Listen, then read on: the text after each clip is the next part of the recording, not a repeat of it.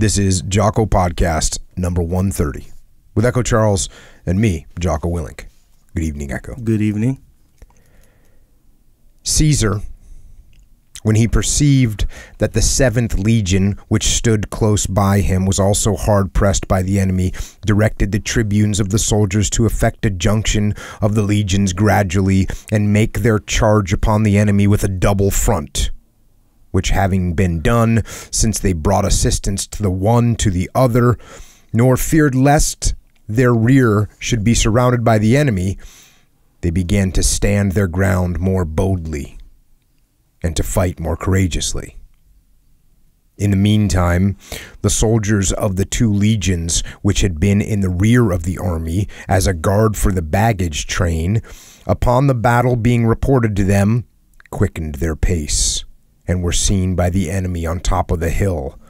And Titus, having gained possession of the camp of the enemy and observed from higher ground what was going on in our camp, sent the 10th Legion as a relief to our men, who, when they had learned from the flight of the horses and the sutlers in what position the affair was, and in how great danger the camp and the legion and the commander were involved, left undone nothing to dispatch. By their arrival, so great a change of matters was made that our men, even those who had fallen down, exhausted with wounds, leaned on their shields and renewed the fight. Then the camp retainers, though unarmed, seeing the enemy completely dismayed, attacked them though they were armed. The horsemen, too, that they might, by their valor, blot the disgrace of their flight, thrust themselves before the legionary soldiers in all parts of the battle. But the enemy, even in the last hope of safety, displayed such great courage that when the foremost of them had fallen, the next stood upon those who were prostrate and fought from on top of their bodies. When these were overthrown and their corpses heaped up together, those who survived cast their weapons against our men as from a mound, and returned our darts which had fallen short between our armies, so that it ought not to be concluded that men of such great courage had injudiciously dared to pass a very broad river, ascend very high banks, and come to a very disadvantageous place, since their greatness of spirit had rendered these actions easy, although in themselves very difficult.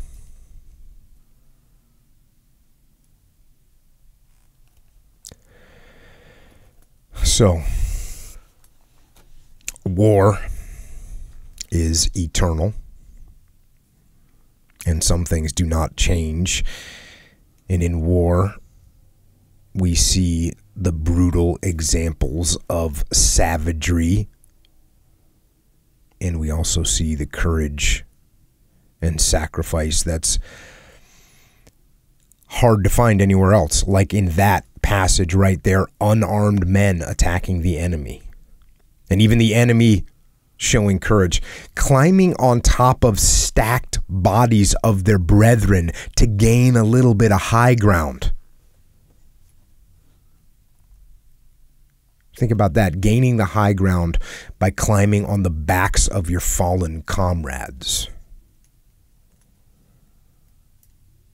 Now, that is war, and that account of war is from the book The Gallic Wars, which was written by Julius Caesar himself, although he refers to himself in the third person.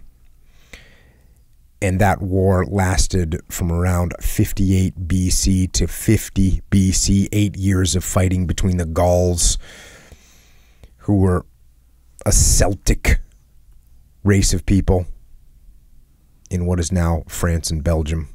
I guess you'd say Celtic. And of course, the Romans were known for their military strength, and in the future, I'm sure we'll go a little bit deeper into some of Caesar's writing. But today we're going to look more at an overall assessment and instruction, really, about the Roman legions, which, as I said, are known as an incredibly powerful military fighting force that conquered much of Europe and parts of Africa and the Middle East over time. And the writing that we're looking at today comes from a guy by the name of Vegetius. Now, his full name was Publius Flavius Vegetius Renatus, but thankfully we can just refer to him as Vegetius. Not much is known about him. It's actually not even known 100% if Vegetius was actually in the military. It seems as if he was, and even if he was, it's likely that he didn't have any great stature or rank inside the Roman military, but he did capture some incredibly important information, and he called it the Epidemo Re Militaris, which translates basically into the epitome of the art of war. Sometimes it's also called De Re Militaria, which means on matters of the military. And the book is estimated to have been written around 430 AD, so it's several hundred years after Caesar's reign. But this book that he wrote became a guide for warfare throughout the Middle Ages. And interestingly, it stayed even after we had gunpowder. And it was carried oftentimes by general officers and their staff throughout Europe. And there are even reports that George Washington carried an annotated copy with him, which, as I dug into it, may or may not be completely true. But at a minimum, he paraphrased Vegetius's book in his first address to Congress in 1790, when he said, "To be prepared for war is one of the most effectual means of preserving peace." So Vegetius put this information together through, at a minimum, keen observation of how the Roman legions and the Roman military worked. And the book has stood the test of time, so I think we might as well see what we can get out of it. Yes, sir. What do you think? Yes, sir. Agree? Check. It starts off strong. We'll say that. Sure. Starts off right here. Victory in war does not depend entirely upon numbers or mere courage. Only skill and discipline will ensure it. That's a common theme. Mm-hmm. We find that the Romans owed the conquest of the world to no other cause than their continual military training, exact observance of discipline in their camps, and unwearied cultivation of other arts of war. Does this mean I'm just going to be talking about discipline for the next, as long as I'm alive? Yes. It's entirely possible, isn't it? Mm-hmm. Yeah. It's interesting that he says it's important than just more important than just mere courage. Right. Courage is important, but there's something more important: discipline. Yes, and skill. And skill. You like that part? Yes. Okay. Romans. Okay, they thoroughly understood the importance of hardening them. So he's talking about what the Romans, he's talking about the Romans, that's the they. They thoroughly understood the importance of hardening them by continual practice and of training them to every maneuver that might happen in the line and in action. Nor were they less strict in punishing idleness and sloth. See, sometimes I stick up for like our generation or being modern, saying like, no, we're kind of hardcore too. Sure. But then I read stuff like that and I kind of wonder. Yeah. I kind of wonder. Yeah. The courage of a soldier is heightened by his knowledge of his profession, and he only wants an opportunity to execute what he is convinced he has been perfectly taught. So that makes sense. I did an interview a little while ago, and it hasn't come out yet. It was with NPR, National Public Radio. But he was asking me, he had heard me say in an interview that, like, I wanted to go to war. And he was kind of surprised about that. But that's exactly what this is talking about. You train, and you're convinced that you've been taught well, and then you want to go get after it. Especially when you're young. Yeah. And you have nothing to lose. Back to the book. A handful of men inured to war proceed to certain victory, while on the contrary, numerous armies of raw and undisciplined troops are but multitudes of men dragged to the slaughter. No big deal. Yeah. Multitudes of undisciplined men. You're just getting dragged to the slaughter. That's life. That's life. Oh, and here's another point. For it is certain that the less a man is acquainted with the sweets of life, the less reason he has to be afraid of death. It's interesting. The young soldier, therefore, ought to have a lively eye. Oh, he's just talking about what the young recruits should be like, what kind of qualities they're supposed to have. The young soldier, therefore, ought to have a lively eye, should carry his head erect, his chest and shoulders be broad, his shoulders muscular and brawny, his fingers long, his arms strong, and his waist small. Going back to posture. Remember I brought that up with Jordan B. Peterson? Yes. He's got that chapter in his book, Stand Up Straight with Your Shoulders Back. And I'm like, that's how you get indoctrinated into the military. Yeah. That's been going on since the Roman times. Yeah. There's something to it. I'm here to tell you. Talking more about the recruits, he says they should be taught the use of their arms by constant and daily exercise. But this essential custom has long been abolished by the relaxation introduced by a long peace.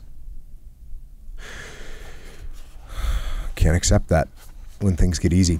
And you know, again, working with businesses all the time, it's real easy when the times are good.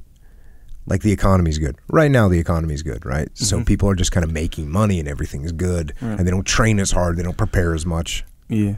Happens in everything.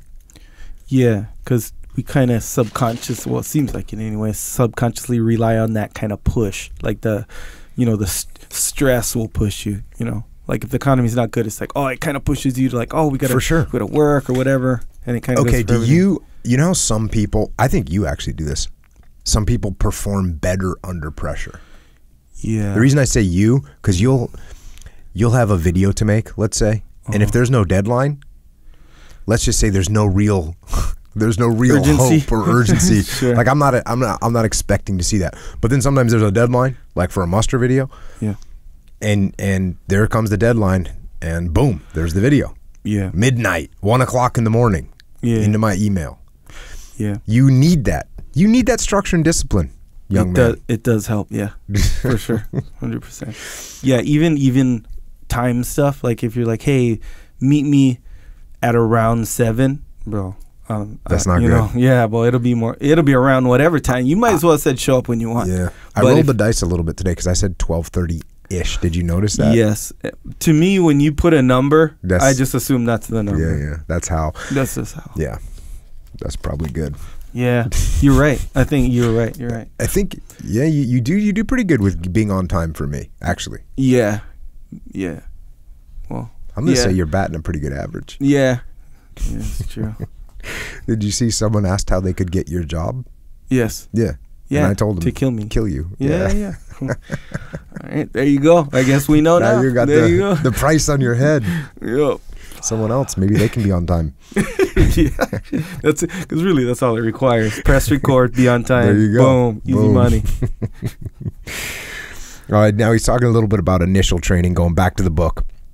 The first thing the soldiers are to be taught is the military step, which can only be acquired by constant practice of marching quick and together. Nor is anything of more consequence either on the march or in the line than they should keep their ranks with the greatest exactness. For troops who march in an irregular and disorderly manner are always in great danger of being defeated. And I read that part so I could read this part. They should march with the common military step 20 miles in 5 summer hours, and with full step, which is quicker, 24 miles in the same number of hours. So these guys can march. These guys can march. And we've talked a lot about foot patrols. And in it's in the SEAL teams, there's something called a forced march, which is like you're on a road. There's no threat. You're just marching. Yeah.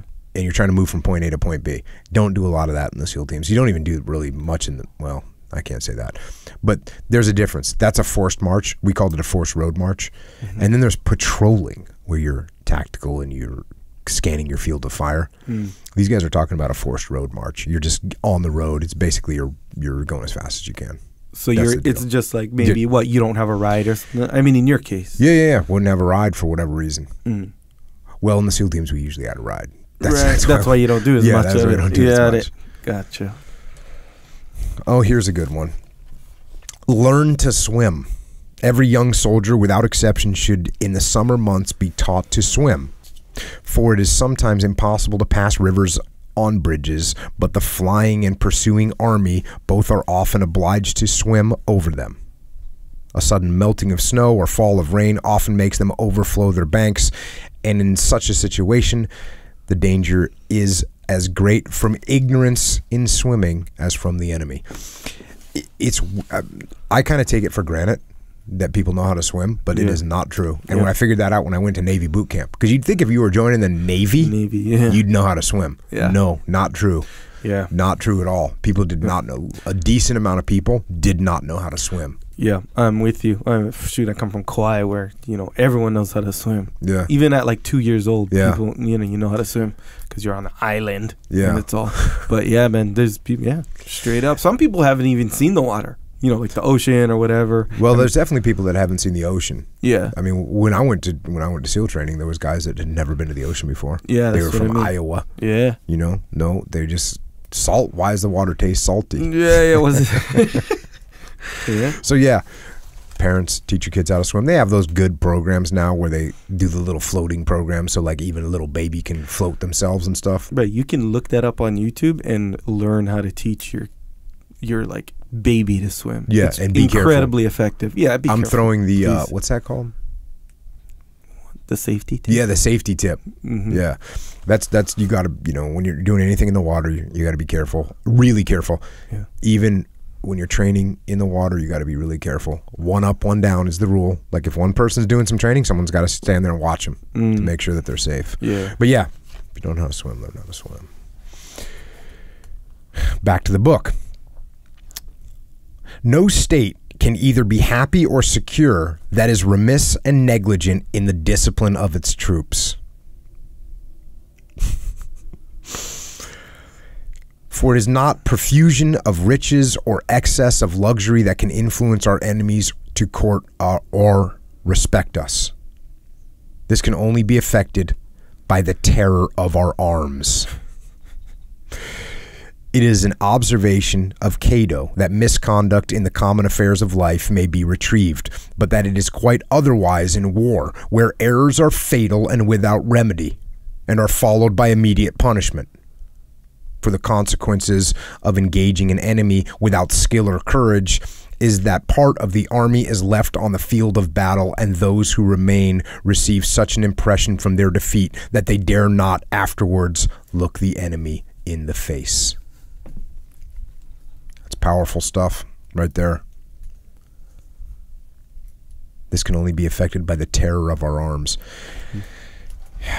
It's there's little underlying threats of violence and everything that I shouldn't say everything, but they're just there. Almost everything. Let me break it down a little bit more, because I don't want to make a broad statement about the whole world. But when I was a young guy in a SEAL platoon, there was definitely underlying threats of violence. I mean, even with a big smile on your face, even amongst total bros, like the thing that's underlying is like, well, if this escalates, down, we know how that could go. So, yeah, have the discipline. Train.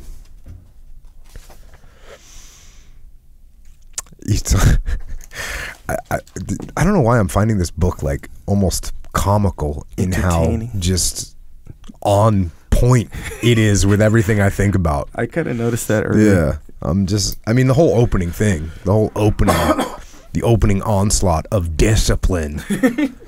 You know, I was straight up into it. Mm-hmm. So, back to the book. To accustom soldiers to carry burdens is also an essential part of discipline. Recruits in particular should be obliged frequently to carry a weight of not less than 60 pounds, exclusive of their arms, and to march with it in the ranks. This is because on difficult expeditions, they often find themselves under the necessity of carrying their provisions as well as their arms. Nor will they find this troublesome when inured to it by custom, which makes everything easy. Boom. There you go. Wear the gear that you're going to fight with. Get used to it. Get used to it. I used to talk about this with like discipline equals freedom. The whole idea of it. I'd say if you have the discipline to wear your gear all the time, then you'll have freedom of movement when you need it. Right. You know? And I kind of felt like that was a stretch. Does that seem like a stretch? Well, no, not anymore. Yeah, not anymore. Just kind of pull it back into the non-stretch zone. Yeah.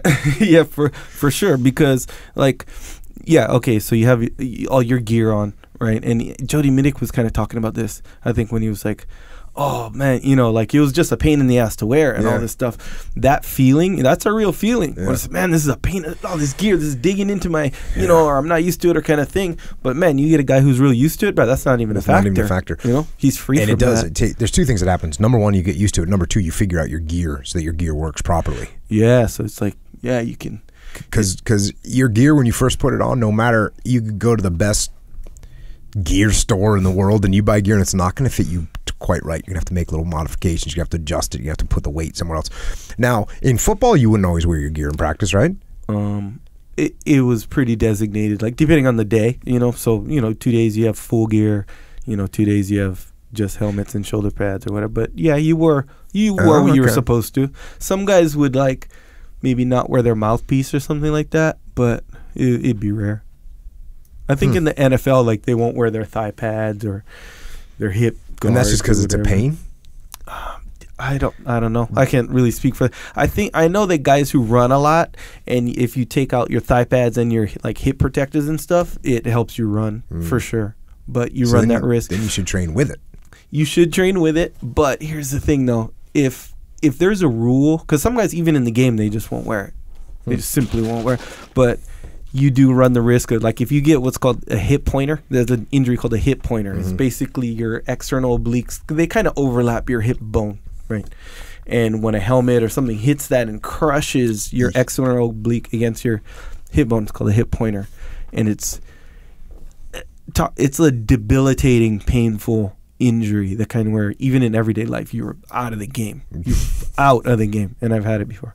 So hip protectors will help against that. So you run that risk, you know. So it's up to you, man. I mean, I think in college, I know in high school it's a rule. You gotta wear a hip protector, but I think in the NFL you don't have to. Well, that's good. I think the overall point is, and it sounds like the football was on board with it. Train how you fight. Yeah, wear the gear. Train how you fight. But it's tough too, though.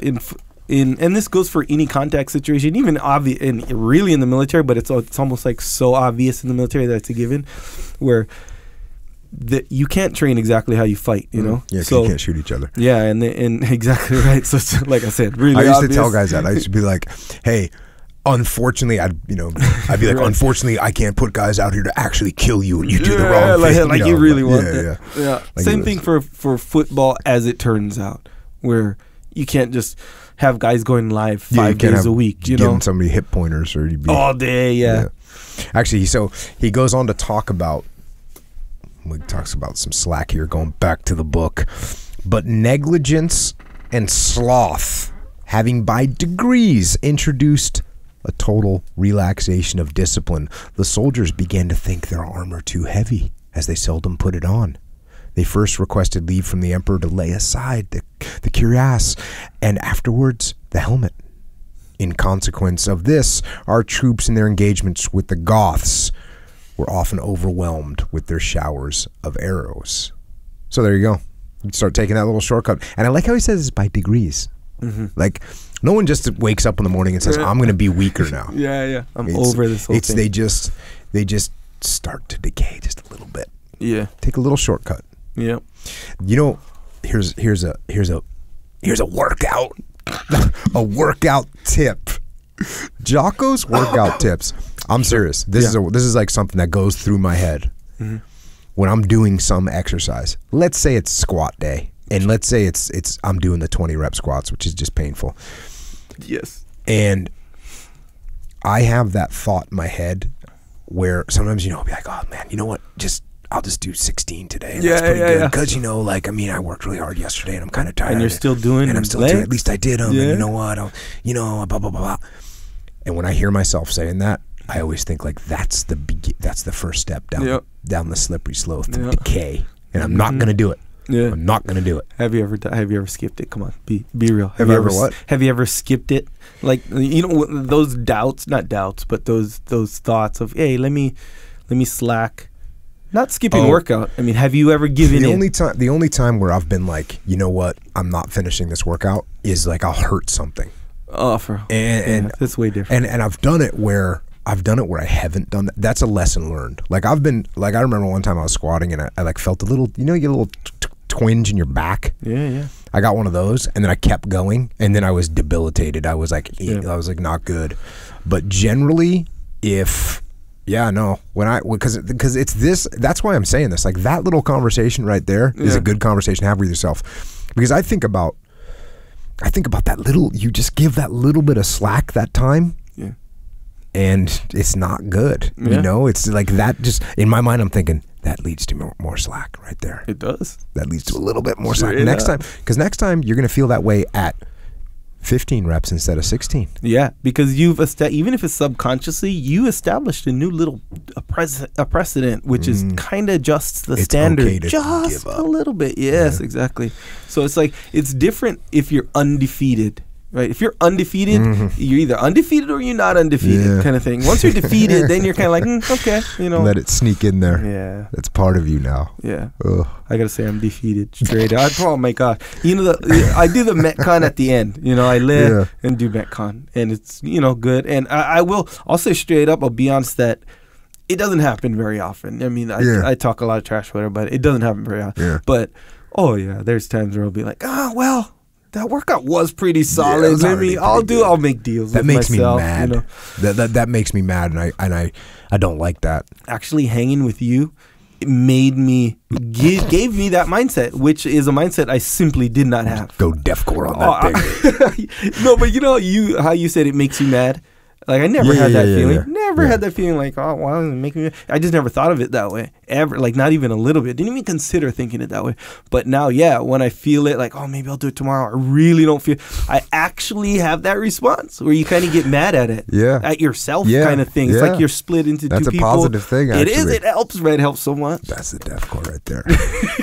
Straight up. Check. All right. Let's see, going back to the book. It was a constant custom among the old Romans to exercise both cavalry and infantry 3 times a month by marches of a certain length. The foot were obliged to march completely armed the distance of 10 miles from the camp and return in the most exact order and with the military step which they changed and quickened on some part of the march. They made these marches not in plain and even ground only, but both cavalry and infantry were ordered into difficult and uneven places and to ascend or descend mountains to prepare them for all kinds of accidents and familiarize them with the different maneuvers that various situations of a country may require. These guys put some miles in. Again, the reason that I wanted to mention that part is it's not just about wearing the gear. It's trying to simulate as closely as you can to the situation that you're going to be in. Same thing with anything. Same thing with sports. Same thing with business. When you're training someone for business, put them in that situation that they, as close as you can to what they're going to be in. Yeah. Here it continues to enumerate the different nations so formidable of old, all which now are subject to the Romans, would be tedious. So he's saying, like, we beat down so many people, we're not even going to take the time to talk about them all. But the security established by long peace has altered their dispositions, drawn them off from military to civil pursuits, and infused into them a love of idleness and ease. Again, this guy's writing several hundred years after Caesar, so he's talking about the slippery slope.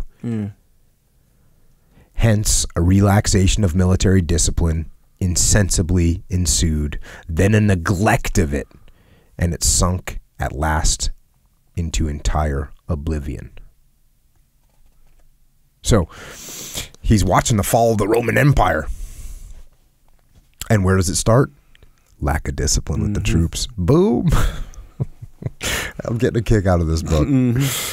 The necessity, therefore, of discipline cannot be too often inculcated, as well as the strict attention requisite in the choice and training of new levies. You can't ever let up the slack. You can't ever say it's okay not to do that rep. Yeah. That's in the book. He goes into a long description of how they were organized, like man by man, troop by troop. Not going to go too deep into that.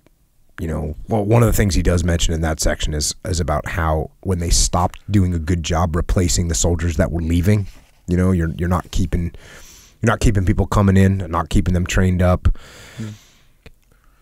And this is a good thing. I think this is good for any team situation. The expense of keeping up good or bad troops is the same,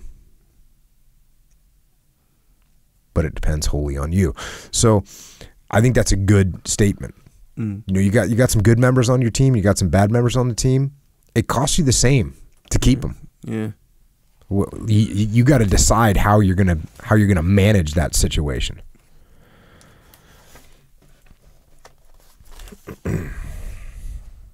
Back to the book. In former times, the discipline was so strict that the tribunes or officers not only caused the troops under their command to be exercised daily in their presence, but were themselves so perfect in their military exercise as to set them by example.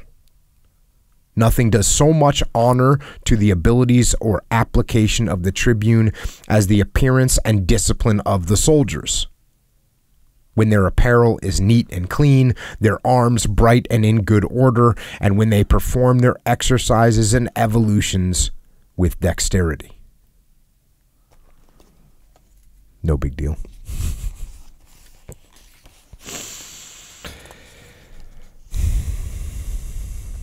More. He's talking about just keeping the elements organized in a combat situation. Lest the soldiers in the confusion of battle should be separated from their comrades, every cohort had its shield painted in a manner peculiar to itself. The name of each soldier was also written on his shield, together with the number of the cohort and century to which he belonged. I like that. I had a note in here about how we would name our vehicles, so you'd know what vehicle to get into. Like the Humvees. The Humvees would have names. Yeah. So you'd know which vehicle was yours. Was there one called Zev? Or yeah, something? They had all kinds of names for them. My first deployment to Iraq.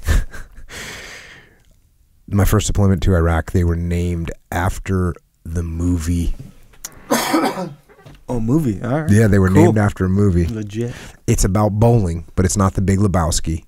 Kingpin. It was Kingpin. That was the name. Big Earn, right? It was one of the Humvees was called Big Earn. Yeah. Now, what's interesting is the Humvees originally were not named; they were numbered. 1, 2, 3, 4, 5, 6, and that seems like a pretty squared away. Like Jocko would be good with that. Just need to give him a number.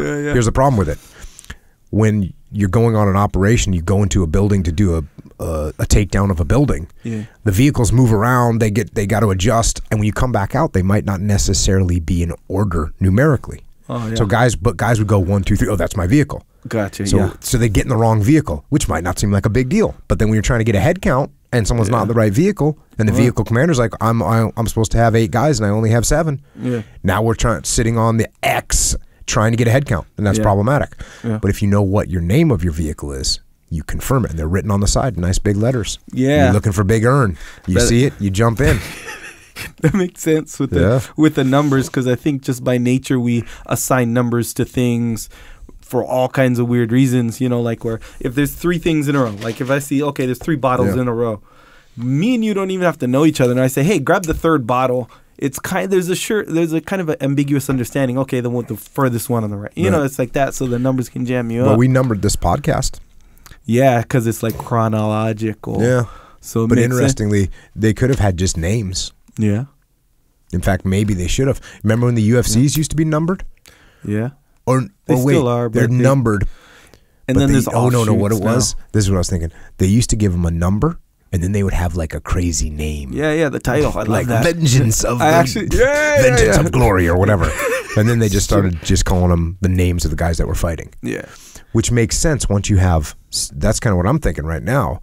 Like someone that's looking for a certain episode. Yeah. They might not remember the number, but they remember the book, or they remember the person.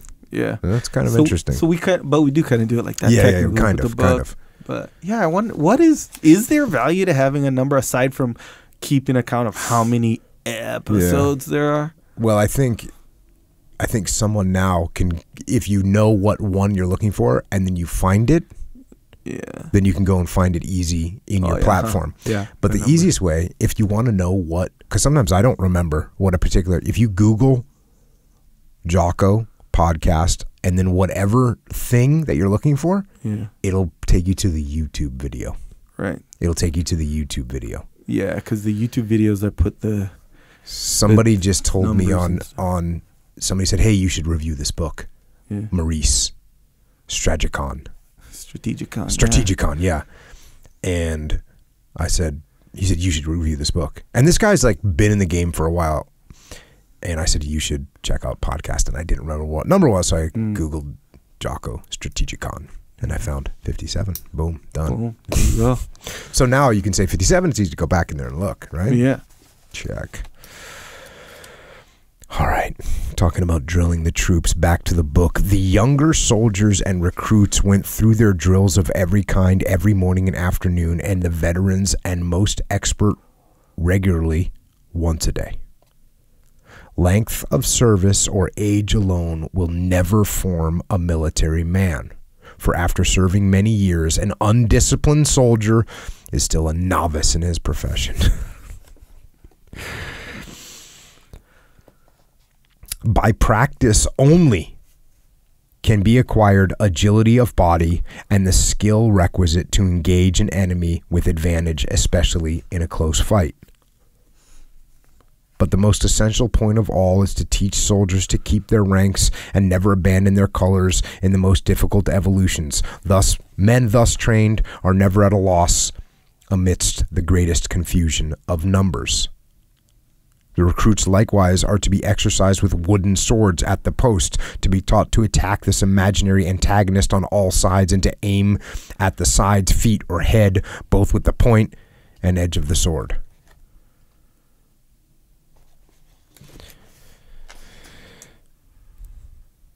It sounds, I think some of those movies that came out, because it doesn't sound glorious to me, maybe it doesn't to you, but to me that sounds awesome. And then like movies like Braveheart, where they're showing kind of the sword battles and how just psycho it was. I think that's a good reminder. Yeah, big time.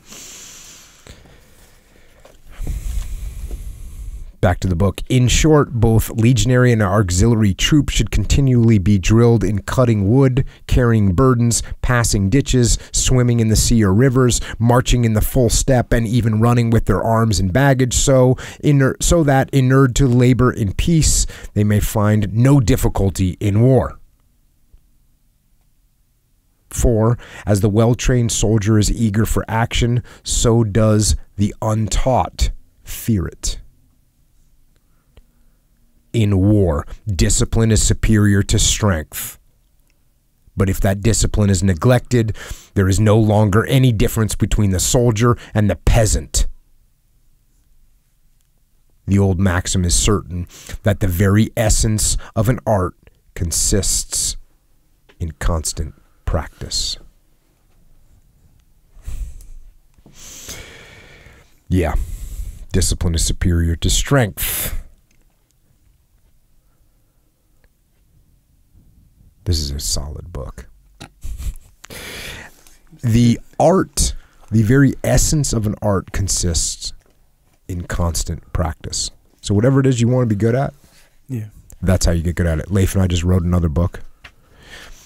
We've been writing a lot. I've been writing a ton. Sure. And you can see the first draft was probably 5 times better than our first draft of our first book. And, you know, we both have done a lot of writing in the military, you know, in college and all that. But you practice, you get better. Yeah. Jiu-jitsu, guess what? You practice, you get better. Yes, sir, you do. Pull-ups. When you're good at pull-ups, do pull-ups. Here we go. The Lacedaemonians made war their chief study. They affirmed to be the first who reasoned on the events of battles and committed their observations thereon to writing with such success as to reduce the military art, before considered as totally dependent on courage or fortune, to contain to certain rules and fixed principles.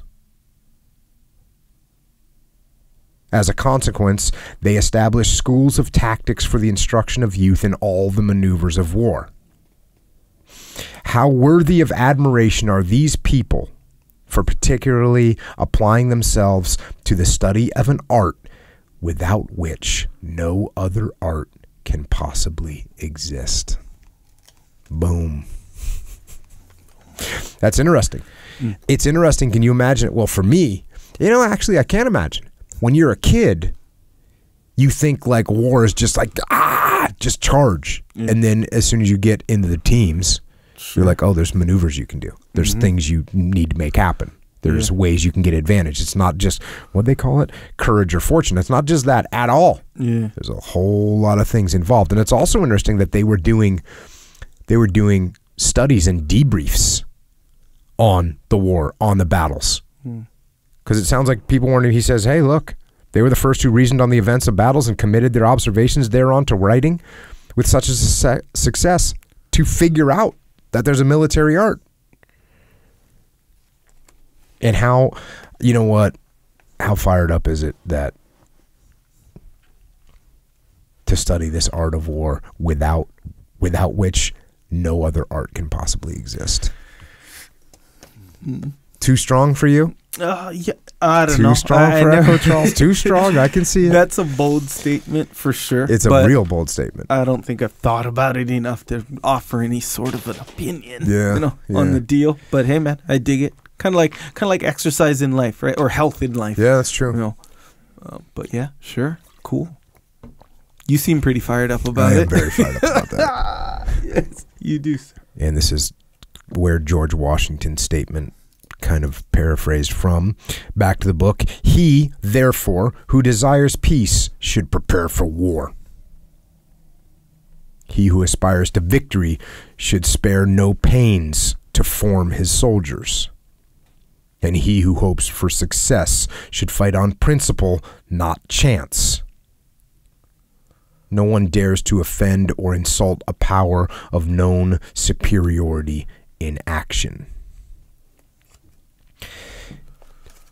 Do you get bummed out that you didn't learn this in 3rd grade? Like this whole thing? Yeah. Yes. Right? Including jiu-jitsu for sure. Yeah. Well, yeah. I feel like, and you kind of, I learned this kind of from you in the beginning, where you know how you have this kind of big picture kind of mindset, right? Like the long game. You're always like, you used to always correct me when I have this like short-sighted. Short term. Yeah. That's what I wish I understood / even, I don't know if kids are even capable, really. But well, no, you're 100% right. And I've actually said this many times, that kids have a hard time connecting what they're doing now with where it puts them in the future. Yeah. And I say kids, and by kids I mean me, everyone. Yeah. I mean, I'm better now. Yeah. But when you're a kid, like it made it, and kids, some kids are different, you know, like some of my some of the kids that my kids hang around with, some of them are dialed. Yeah. Where they've just got a vision, they know where they're going, they know where they're going to be in 8 years, they know what they want to do. That's not a majority of the kids. Most kids are, you know, like, well, hey, I can get this right now. Right. And that's cool. And they don't think about how it's going to affect them in the future. And that's just really problematic. Yeah. Not understanding that long game is really problematic. And I think we do a bad job of teaching it as parents and as teachers and as a society. Yeah. Yeah, agree. Well, I mean, there's, because you have, you know, like JP says this and Leif said this, where they're like, when I was a kid, even you say you wanted to be some sort of a commando. Yeah. At least you had like an idea, you know? So there was, at the very least, somewhat in your mind to be like, hey, for sure. If I do this. That was a savior. Yeah. So I think some families, just through tradition and stuff like that, they'll have that structure. Like, hey, you're a Johnson, so you do this X, Y, Z. And it's just a matter of getting the kid to embrace that, which is really kind of like either they do or they don't. Which is no small task. Yeah, I mean, I think if you're fair to your kids, because I think a lot of times, like, we get caught up in like our own feelings, you know, in this thing, like, what, you know, I don't know, your kid's not listening to you or something like that. You're like, oh, my kid's not listening to me. You know, you get caught up in the feeling that emotions. Yeah, you know, that rather than, hey, you know, this is a problem that needs to be solved kind of thing. So I think that's the way you can alienate your kids real easy, and it's a common thing, I think, where, you know, we'll alienate our kids and then they won't embrace the pride and tradition of your family because they're like alienated. You alienate them in one way or another. Sometimes you don't even know you alienate. You know, they're like, oh, he's in a rebellious phase.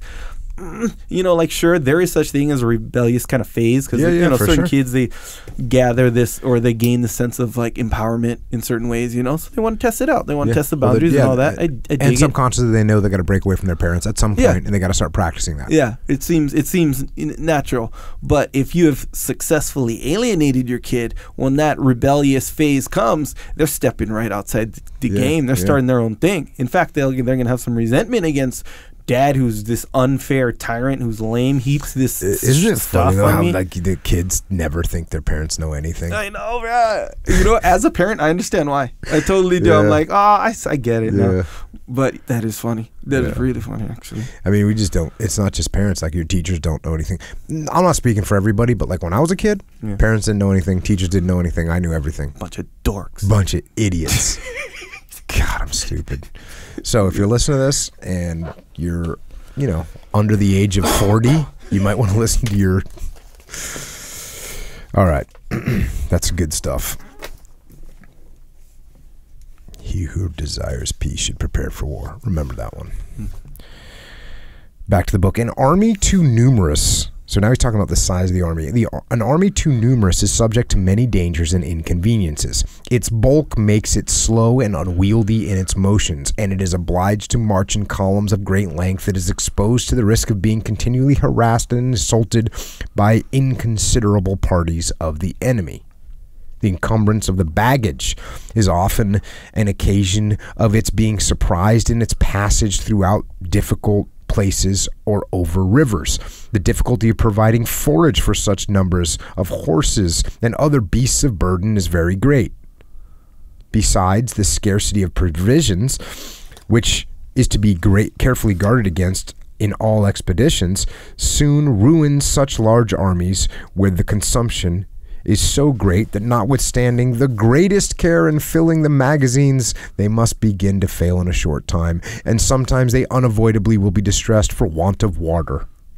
But if unfortunately this immense army should be defeated, the numbers lost must necessarily be very great, and the remainder, who save themselves by flight, too much dispirited to be brought to action again.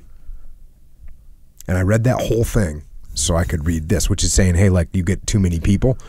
I read that whole thing so I could read this. The ancients, taught by experience, preferred discipline to numbers. Like, we'd rather just have a small squared away group than a ton of guys. So where I see this with businesses, this is what businesses is, as businesses grow, it becomes harder for them to turn, right? It gets harder for them to pivot. Oh yeah, make moves. Yeah, that's true. So you get big companies that when they were small, they were all agile and they were making things happen and they could change direction. And then as they get bigger and bigger and bigger, they lose the ability to do that. Yeah. And so you got to pay attention to that. Yeah. And what you have to do, there's a couple solutions. It's like the solution is, yeah, you can stay small, but you don't want to stay small as a business because you can't, just like, you know, it's cool to stay small as an army, but there's only so much you can do with limited number of people. Yeah. So what you have to do is you have to start to become more aware of what's coming down the pipe in the future. Because it's going to take longer for you to pivot this big monster you've got. Yeah. So you've got to do it. You've got to pay more attention.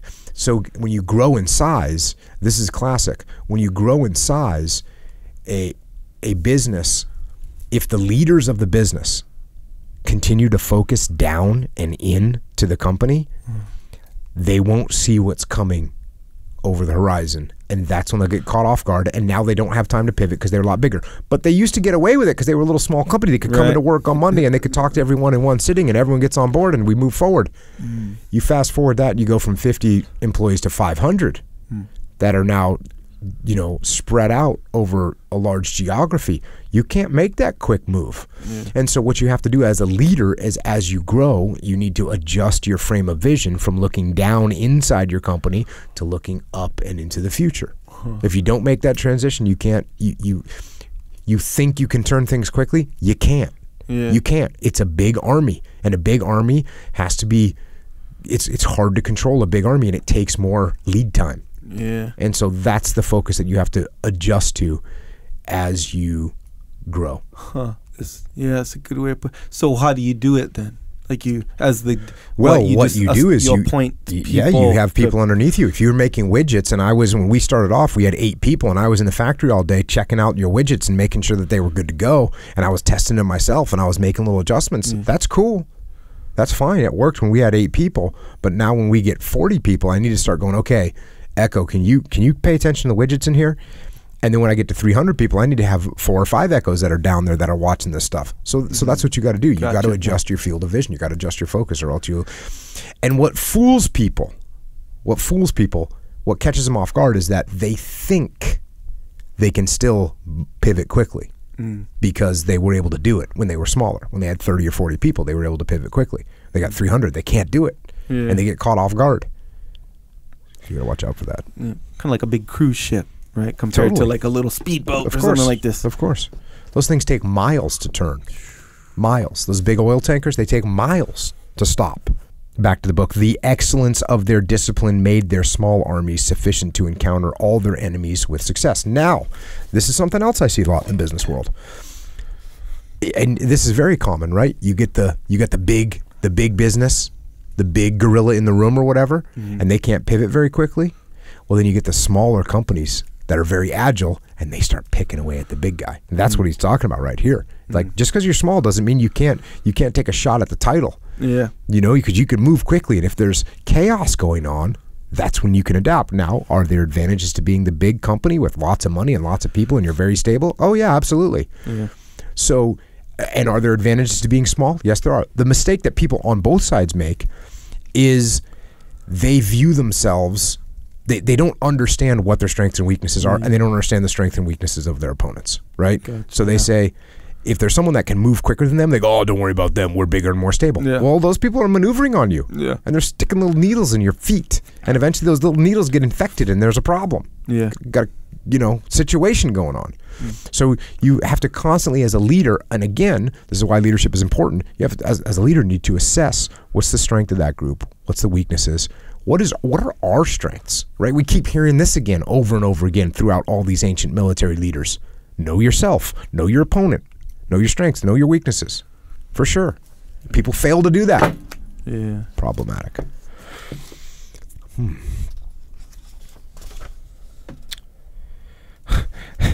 Here we go. Famine makes greater havoc in an army than the enemy, and is more terrible than the sword. You know, every time we've read that in the last couple books, people talking about how it's better to starve your enemy. It just makes me really, really thankful that there's abundant food in this country right now. Yeah. It really does. I mean, I've never been starving, and can you imagine starving to death? It's got to be absolutely heinous. Yeah. Worse than the sword, according to Vegetius. An army drawn together from different parts sometimes is disposed to mutiny, and the troops, though not inclined to fight, pretend to be angry at not being led against the enemy. Such seditious dispositions principally show themselves in those who have lived in their quarters in idleness and effeminacy. These men, unaccustomed to the necessary fatigue of the field, are disgusted at its severity. Their ignorance of discipline makes them afraid of action and inspires them with insolence. So, you let your... It's one of those dichotomies. That's what it is. If you let your people do whatever they want, they get soft, and then they start to rebel. You want to talk about kids, let your kids do whatever you want, or whatever they want, and see how that works out for you. Yeah. Lack of discipline with your kids, you're going to end up with some rebellious kids. Yes. Now, am I saying that you need to beat them like a dog into submission? No, I'm not saying that at all. Because you know what that dog is? That dog's crazy. That dog will bite you at some point. Yep. Right? Or somebody else. Or somebody both, else. Whatever. Yeah. It's problematic. So you have to find the balance between those two things. He says there's several remedies for this evil. Let them be constantly employed either in the field days or in the inspection of their arms. They should not be allowed to be absent on furlough. They should be frequently called by roll and trained to be exact in observance of every signal. Let them be exercised in the use of the bow, in throwing missile weapons and stones, both with the hand and sling, and with the wooden sword at the post. Let all this be continually repeated, and let them be often kept under arms until they are tired. Let them be exercised in running and leaping to facilitate the passing of ditches. And if their quarters are near the sea or the river, let them all, without exception, be obliged in the summer to have the frequent practice of swimming. Let them be accustomed to march through thickets, enclosures, and broken grounds, to fell trees and to cut out timber, to break ground and to defend a post against their comrades who are in an endeavor to dispossess them. And in the encounter, each party should use their shields to dislodge and bear down their antagonists. All the different kinds of troops, thus trained and exercised in their quarters, will find themselves inspired with emulation for glory and eagerness for action when they come to take the field. In short, a soldier who has proper confidence in his own skill and strength entertains no thought of mutiny. That's awesome. Yeah, these guys were doing force-on-force training. He's saying, look, you're not going to use swords, but you're going to go against each other with your shields and fight for it. And this is something, I've answered that question a bunch of times where people, how do you build morale in your team? It's like, make them train hard, make them work hard. Now, the real trick is to make them train hard, make them work hard, but at the same time, what you do is you give them ownership of that training, so they're running the training. Yeah. They come up with the ideas, and you just respect the hardcore training that they're doing, and you do it with them. Yeah. You don't just impose. It's different than just imposing on the team, like, we're going to do this hardcore training. That will create a mutiny if you're not careful. Yeah. Especially if you're not out there doing it with them, or if you don't explain why it's important. Yeah. I read this thing. This is to kind of add to that. Well, I think so anyway. What was it? I forgot what it was, but it said, and allow for success. So, like, when you train, you train hard, but allow for success. For sure. Because if there's no success, it's like morale goes down after a while and whatever, something like this. For sure. You can't just, I just said, you can't beat that dog. Yeah. You can't beat that dog. It is much more to the credit of a general to form his troops to submission and obedience by habit and discipline than to be obliged to force them to their duty by the terror of punishment. So he's making, the reason I pointed that out is because it's making a clear delineation between discipline and punishment. Yeah. Like, discipline good, punishment bad. And he's saying those are two kind of opposite things. So I think that's very important. I think so too, yeah. And it's important to remember that you're treating your people good.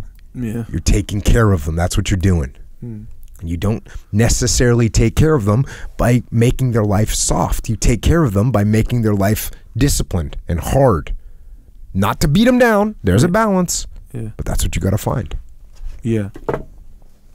Back to the book. It is essential to know the character of the enemy and of their principal officers, whether they be rash or cautious, enterprising or timid, whether they fight on principle or from chance, and whether the nations they have been engaged with were brave or cowardly. So, again, know your enemy. You must by no means venture to lead an irresolute or diffident army to a general engagement, for soldiers unused to fighting for a length of time must be considered in the same light as recruits. So he's saying if you got people that haven't fought in a while and they're a little bit nervous, then you got to figure that they're just like recruits. You can't always trust them. And then he talks about the general and says if he finds himself in many respects superior to his adversary, he must by no means defer bringing on the engagement. So if you're in a better spot than the enemy or you can take them, go. But if he knows himself inferior, he must avoid general actions and endeavor to succeed by surprises and stratagems. This, when skillfully managed by good generals, have often given them victory over enemies superior both in numbers and strength. So this is common sense stuff. If you think the enemy's better than you, don't fight him head on. That's guerrilla warfare. If you think the enemy is bigger and stronger than you, you don't fight him head on. All arts and trades, whatever, are brought to perfection by continual practice. How much more should this maxim, true in inconsiderable matters, be observed in affairs of importance? And how much superior to all others is the art of war, by which our liberties are preserved, our dignities perpetuated, and the provinces and the whole empire itself exists. You don't really like that. You're suspect. I think you like it enough for both of us. Okay, sir. okay, we'll take that. It's true though. Yeah, actually, I can dig it. Yeah, I mean, let's face the facts here. If it wasn't for war, well, then you'd just be enslaved by someone. Yeah. I mean, I'd love for it to not be that for that to not be the case. Yeah. But if it wasn't for war, you would just be enslaved by people. Yeah. Someone else someone that believed in war you'd be the slave of them. Yeah. That's how it would work. Yeah, I'm you're sorry. right. Like I'm sorry. That's the nature of the world. Yeah, no, That's the way it works. You're actually right. Yeah, yeah, because it's like the hope or wish that everyone was just perfect. Of course, that'd be great. Or actually, in a way, would it be great though? You know how sure, it'd be great. Everyone got along. Everyone's singing Kumbaya. I don't know, but isn't like stress or imbalance or whatever? Isn't that the catalyst for any kind of progress of any kind? But if everyone was just happy and it's just all good. Satisfied. Yep. Right? I don't know, man. I think we'd be in the Stone Age I still. think it's bad. Yeah, we probably would be. Yeah. But guess what?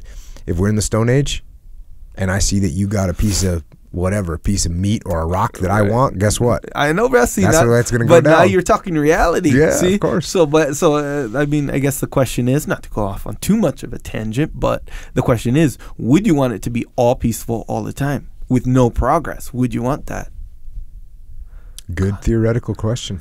Kind of no, right? I mean, because you're kind of thinking that you like doing graphic design on a computer, which wouldn't exist if it wasn't for war. Nope, it would not. There you go. All right, point taken. But even like competition, right? You know how it's like, yeah, competition is good. Healthy competition is good. It's good for you. It makes you be. It doesn't feel like that when you're in the moment. It's like, let's say you're just dominating in whatever, I don't know, you play tennis, I don't know, and you're killing everyone, you're number one, you're breaking world records, you're money, and then you kind of notice this new young hungry guy coming and he starts breaking some of your records. You're like, you don't like that.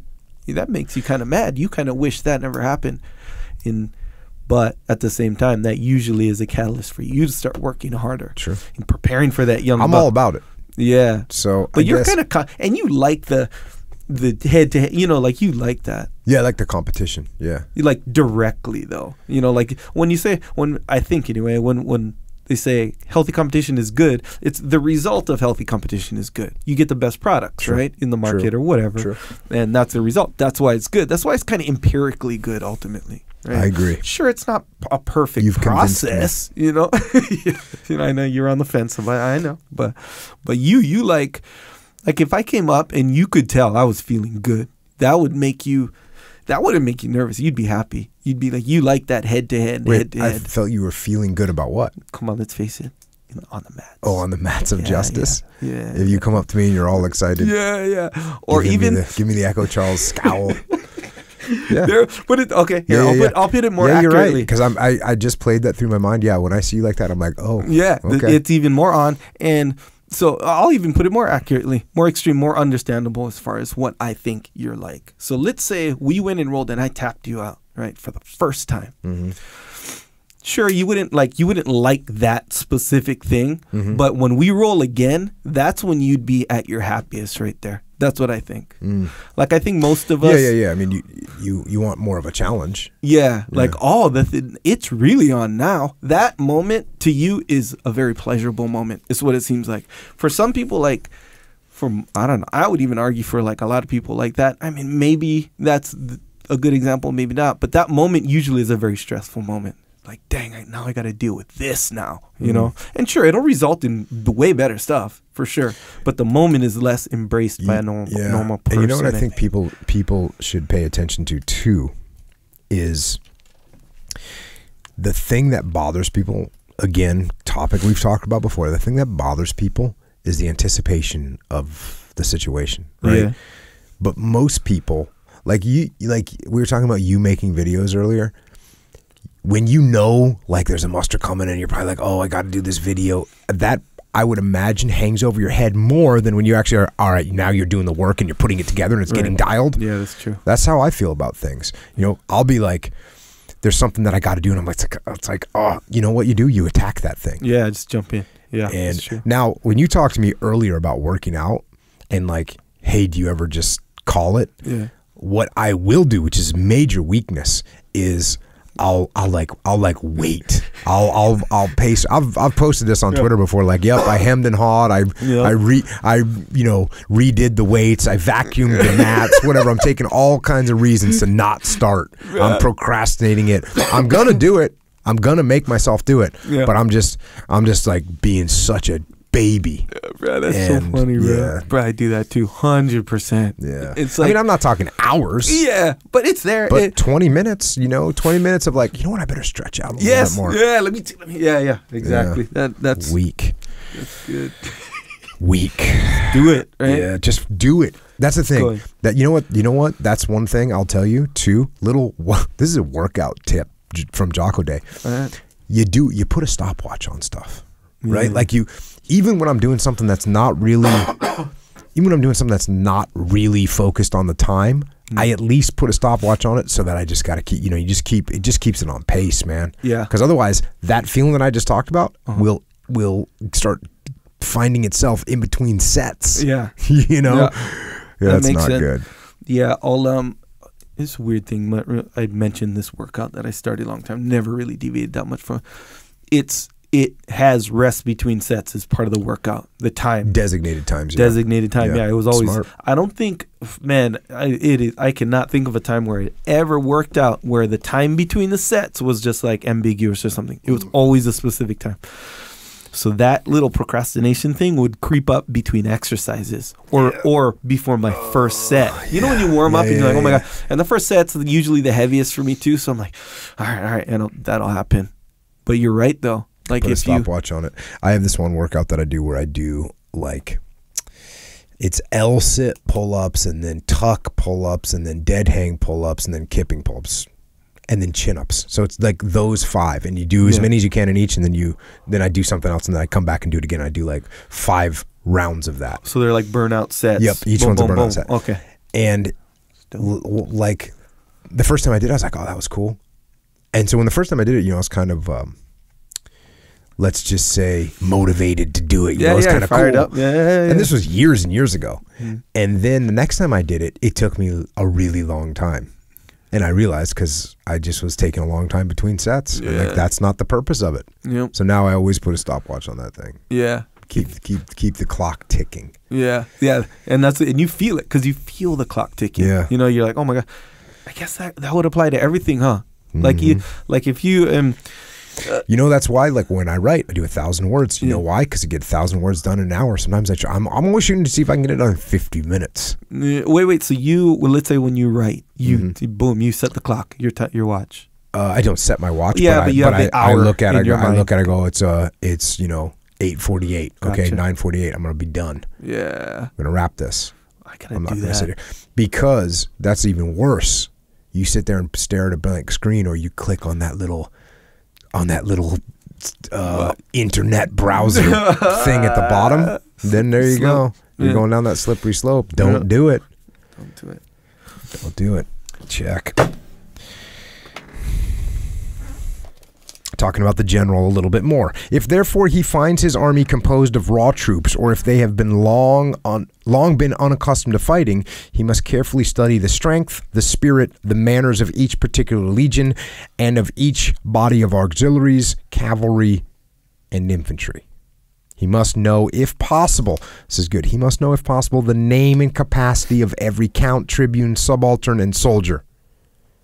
He must assume the most respectable authority and maintain it by severity. He must punish all military crimes with the greatest rigor of the laws. So there's a dichotomy there. He's saying you should know the name of every single person on your team. At the same time, if they get out of line, you maintain by severity. For troops that have never been in action or have not for some time been used to such spectacles, are greatly shocked at the sight of the wounded and dying, and the impressions of fear they receive dispose them rather to fly than to fight. That, again, to me, is how do you train people and get them used to what they're going to be facing in the real world. Always keep that in mind as a leader. And I was about to say always keep that in mind as a trainer, but as a leader, guess what you are? You're the trainer. Yeah. Having explained the less considerable branches of the art of war, the order of military affairs naturally leads us to the general engagement. So now up to this point, he's only been talking about how to get ready for war. This is a conjecture full of uncertainty and fatal to kingdoms and nations, for in the decision of a pitched battle consists the fullness of victory. Troops must never be engaged in a general action immediately after a long march, when the men are fatigued and the horses tired. The strength required for action is spent in the toil of the march. What can a soldier do who charges when out of breath? Sure, everyone's going to hit me up. See, you need more rest. Mm-hmm. And he goes on to a little get after it right here. The sentiments of the troops should be determined before battle. It is necessary to know the sentiments of the soldiers on the day of the engagement. Their confidence or apprehensions are easily discovered by their looks, their words, their actions, and their motions. No great dependence is to be placed on the eagerness of young soldiers for action, for fighting has something agreeable in the idea to those who are strangers to it. So he's saying the young soldiers that haven't been to war, that are all fired up to fight, don't listen to them. Because there's some agreeable in the idea of fighting to people that haven't done it before.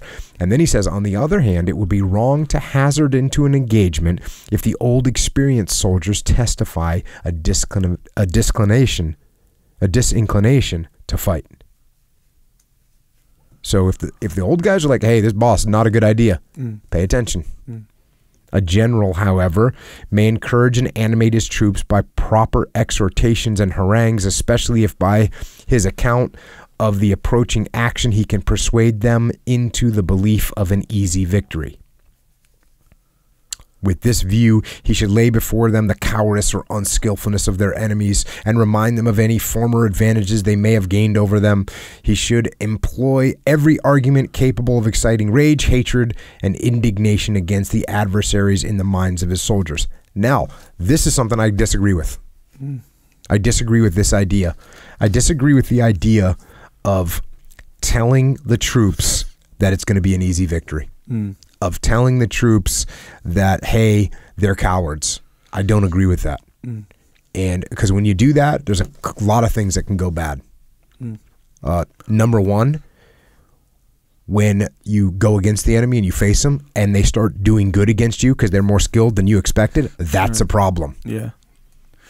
Yeah, it can jam up your morale. Oh, that can jam up your morale really bad. So I don't recommend ever disrespecting the enemy. I recommend you give them, not to mention, if hey, this can be an easy victory, what's your mindset going into it? Yeah. Cruising. I mean, first of all, you're not training hard for it. You think you're going to win easy. It's called, don't do that. No, you respect the enemy. I think the point that he may have been trying to make is like, don't be afraid of the enemy. I get that. Nothing to be afraid of, but respect him. Didn't Frederick the Great say something like that in last time? Like something about remind them of how lame they are or whatever. He did say something like that. And actually, the thing that he was saying, what was it that he said? He was saying, no, what he was saying was, only talk about the enemy with total scorn. Right. That's what he was saying. Only talk about the enemy with total scorn.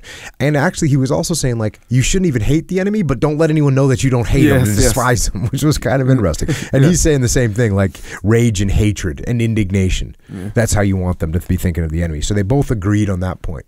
But I disagree on the point of tell your men that this is going to be an easy fight, because it's not going to be an easy fight. Yeah. Back to the book. It is natural for men in general to be affected with some sensations of fear at the beginning of an engagement, but there are without a doubt some of a more timorous disposition who are disordered by the very sight of the enemy. To diminish these apprehensions before you venture on action, draw up your army frequently in order of battle in some safe situation so that your men may be accustomed to the sight and appearance of the enemy.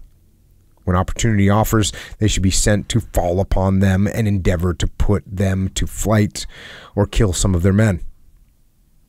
Thus, they will become acquainted with their customs, arms, and horses, and the objects with which we are once familiarized are no longer capable of inspiring us with terror.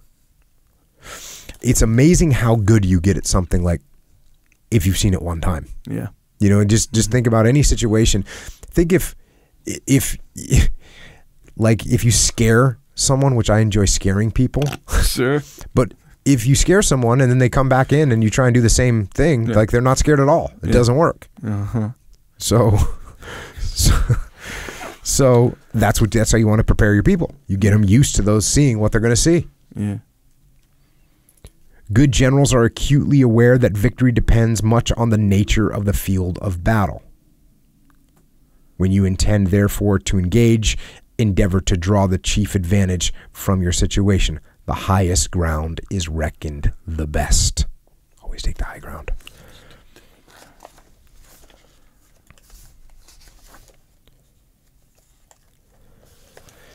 Talking about reserves, the method of having bodies of reserves in the rear of the army, composed of choice infantry and cavalry, commanded by the supernumerary lieutenant generals, counts, and tribunes, is very judicious and of great consequence toward the gaining of a battle. Some should be posted in the rear of the wings, and some near the center, to be ready to fly immediately to the assistance of any part of the line which is hard pressed, to prevent its being pierced, to supply the vacancies made therein during the action, and thereby to keep up the courage of their fellow soldiers and check the impetuosity of the enemy. So always have reserves. Don't overextend yourself. The post of the commander-in-chief is generally on the right between the cavalry and the infantry, for from this place he can best direct the motions of the whole army and move elements with the greatest of ease wherever he finds necessary. It is also the most convenient spot to give his orders to both horse and foot and animate them equally by his presence. So position yourself in a good spot.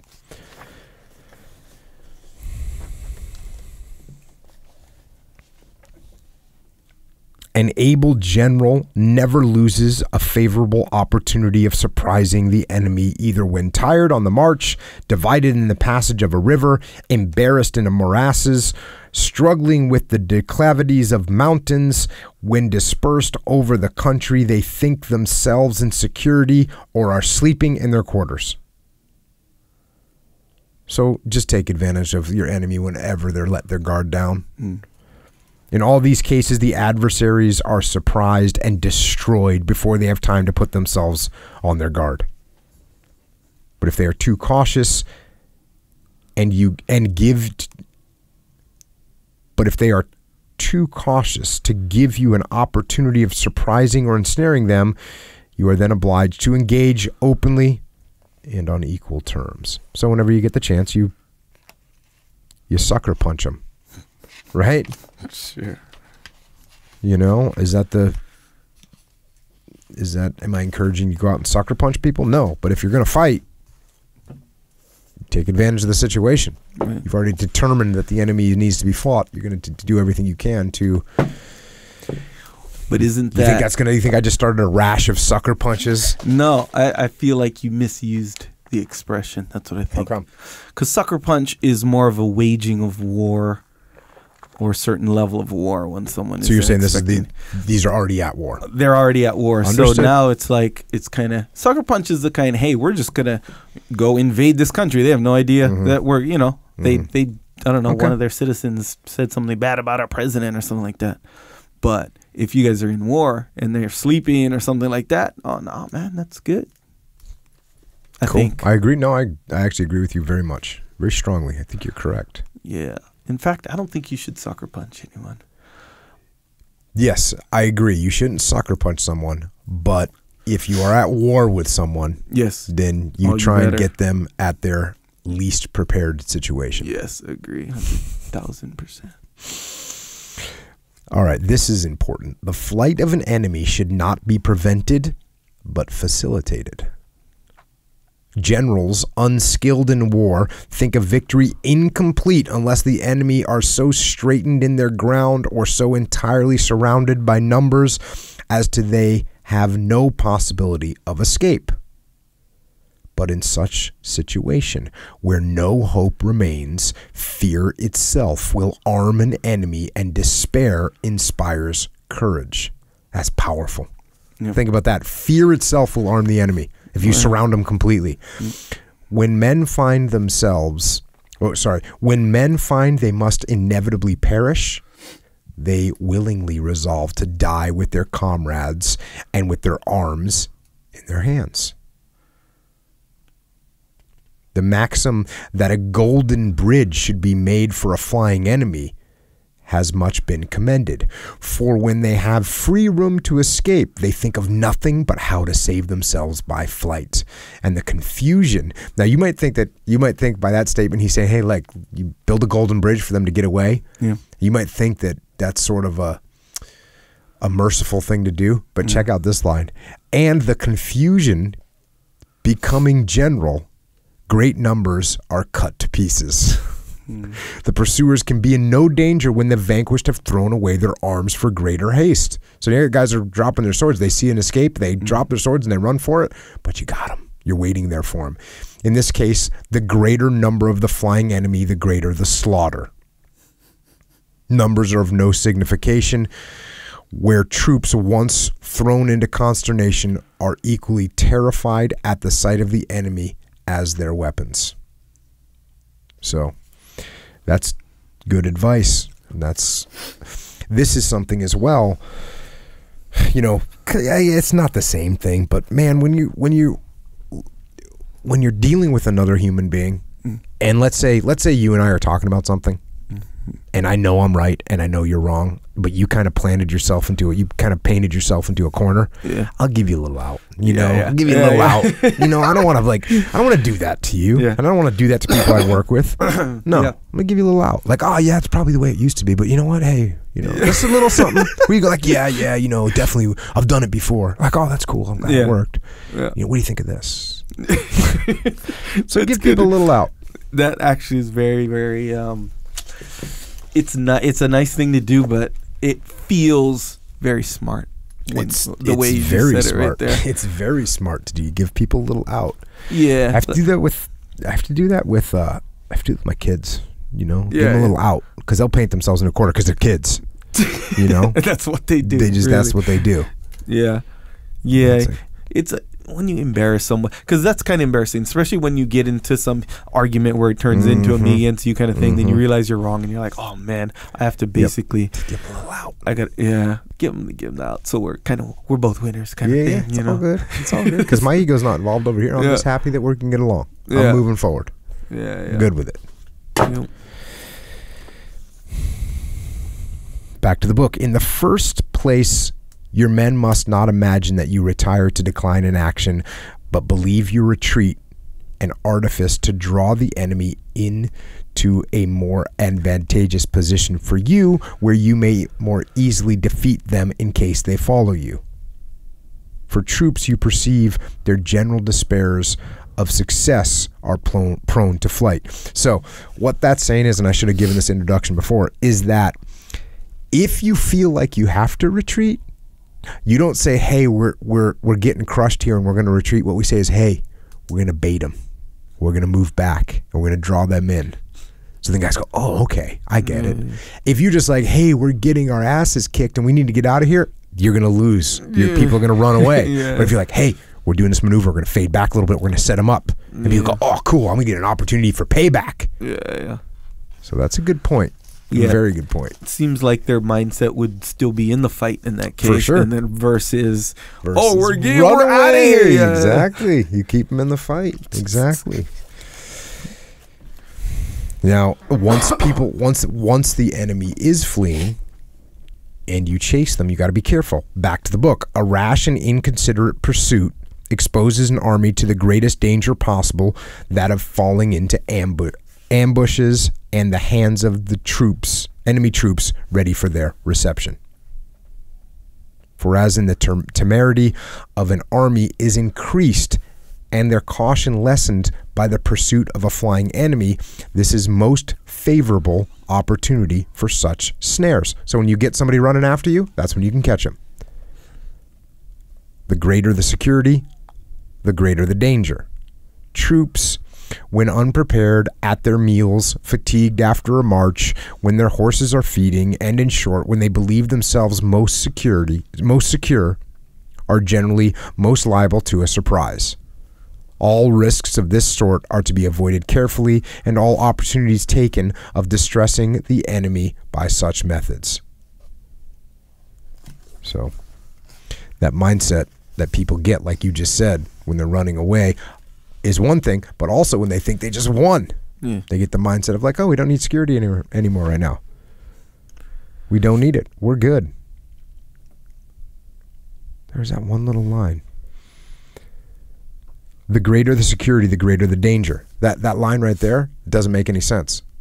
The greater the security, the greater the danger. What he's saying is, when the greater the security is, the greater the danger of being susceptible to letting your guard down.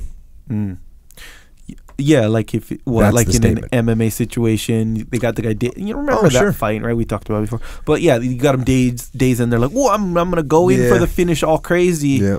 Not like as cautious as maybe they should be. Kind of that situation. Yeah, for Is that sure. what he's talking about? Yeah, Okay. the greater the security, so the better you feel. Right, your sense of security. I keep losing that line. The greater the security, the greater the danger. The greater the security, the greater the danger. That's what it is. So when you're feeling secure, watch it. Watch yourself. Resources in case of defeat. If while one part of your army is victorious, the other should be defeated, you are by no means to despair, since even in this extremity, the constancy and resolution of a general may recover a complete victory. So just because you take a little loss doesn't mean you're going to lose completely. Yet notwithstanding an entire defeat, all possible remedies must be attempted, since many generals have been fortunate enough to repair such a loss. So you can always come back. An army after a defeat has sometimes rallied, returned on the enemy, dispersed him by pursuing in order, and destroyed him without difficulty. Nor can men be in a more dangerous situation than when, in the midst of joy after victory, their exultation is suddenly converted into terror.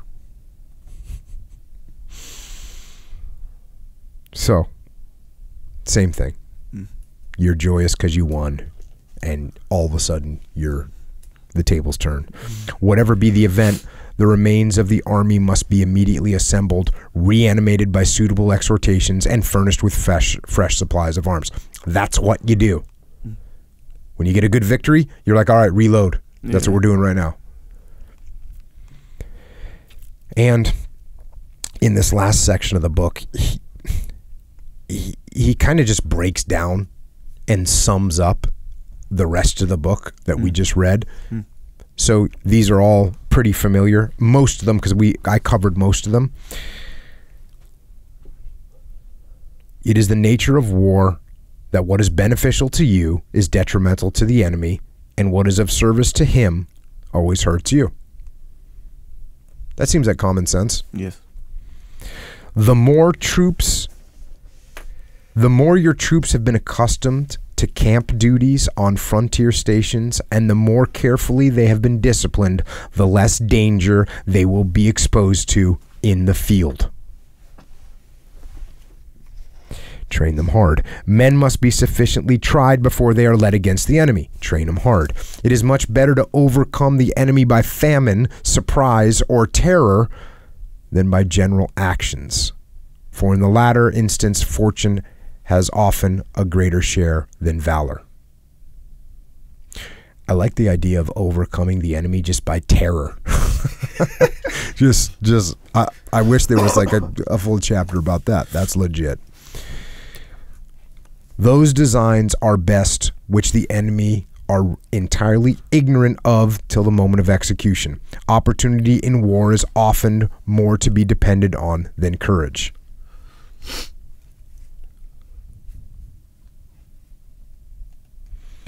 To debauch the enemy's soldiers and encourage them when sincere in surrendering themselves is of especial service, for an adversary is more hurt by desertion than by slaughter. So if you can get the enemy to like come over to your side, that's even worse to the enemy than when you're just killing them. Because you think about it, when you're getting your friends killed, you have some kind of vengeance. Yeah. But if they just take your friends and they're like all in the back room having a glass of wine, with, you know, you're like, yeah, you know what?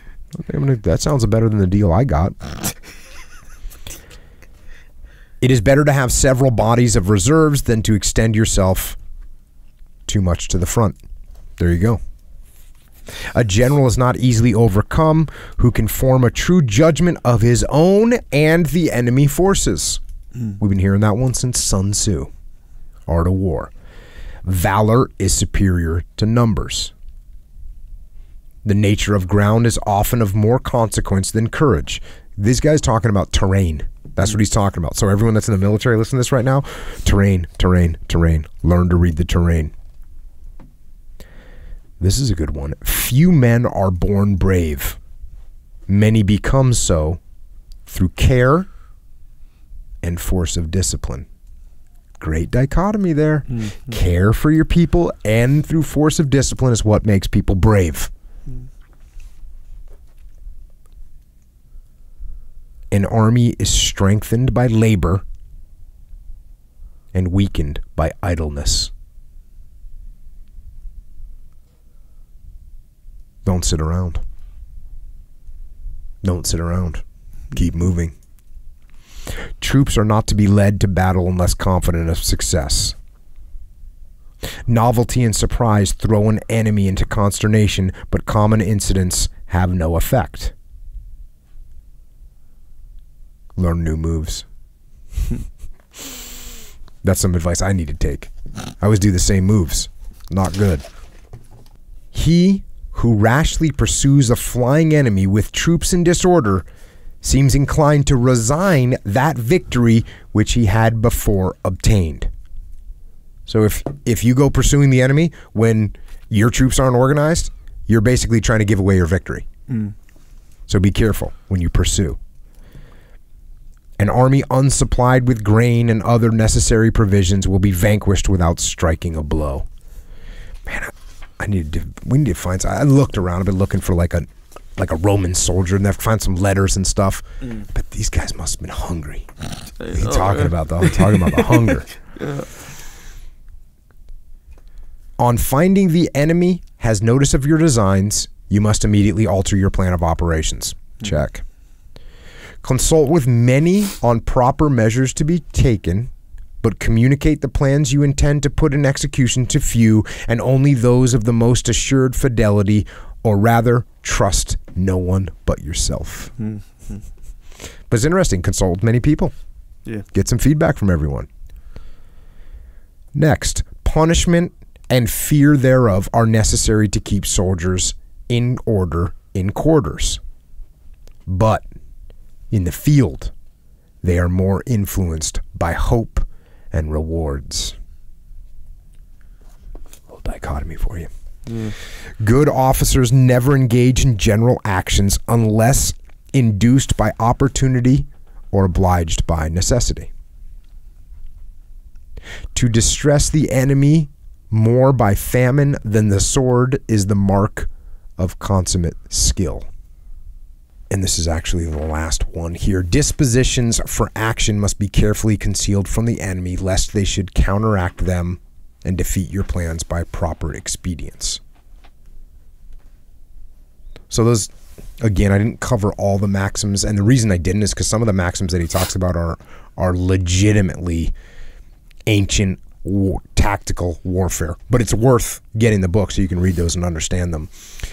And he kind of ends this book with a little note to the Emperor of Rome at the time, and this is how he wraps it up.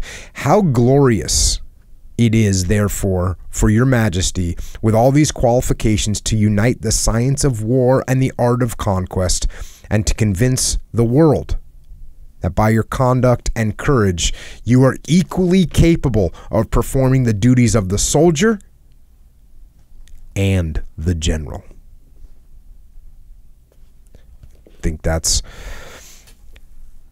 actually a cool statement to end on. Capable of equally performing the duties of the soldier and the general. So he wraps up the book with that last dichotomy. And I think that's really one of the most important qualities for a leader to have. And one of the most important qualities to be able to balance, and that is to be able to maintain and lead from the highest position, and at the same time, never forget where you came from.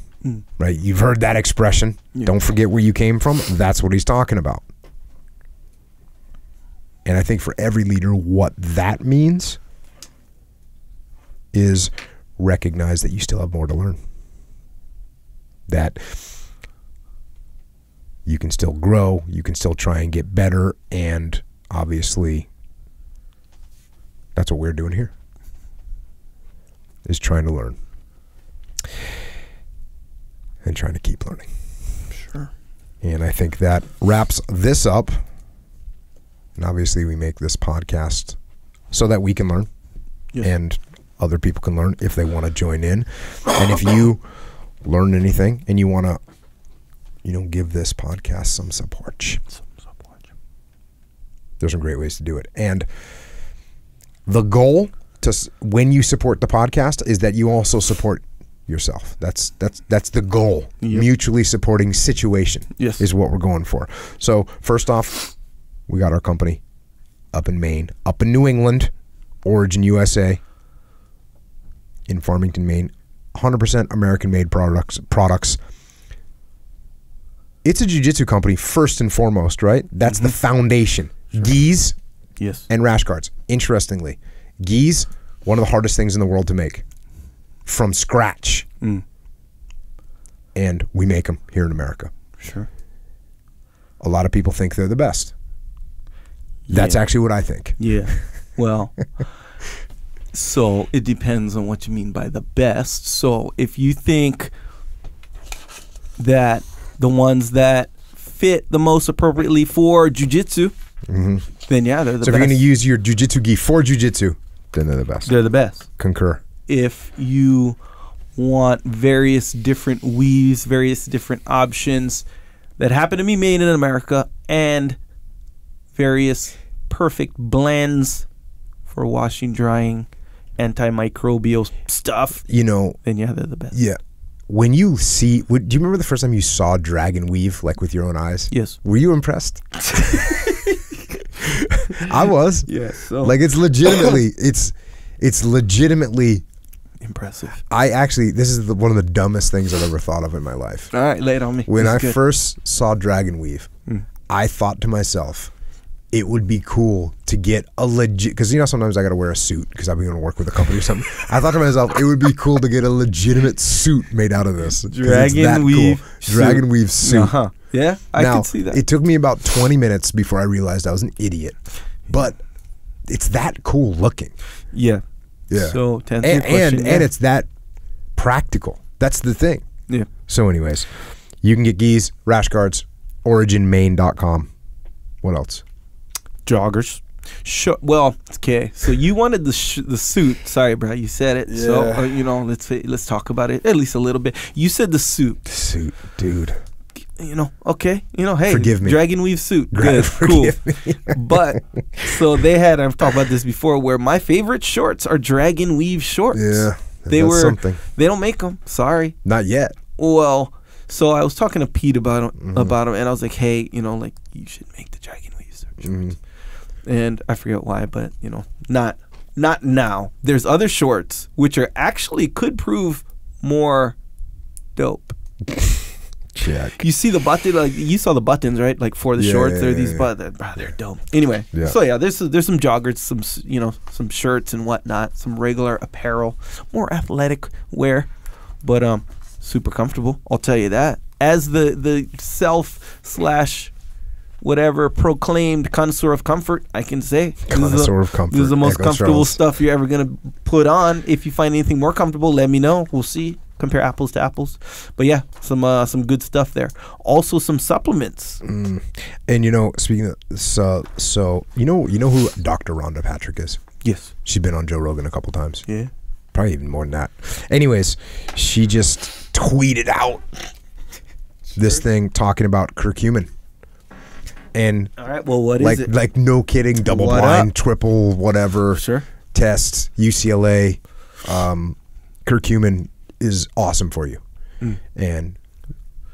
But do you remember what? Yes. What, this is the thing. It blew off. The article actually blew off. What do you mean blew off? It was curcumin keeps down inflammation. That was no big deal. Right. When actually that's a huge deal. Yeah. That's one of the reasons why it's in joint warfare. Yeah. But then they did a test, and it improved memory and cognitive reaction 28%. This is in a lab.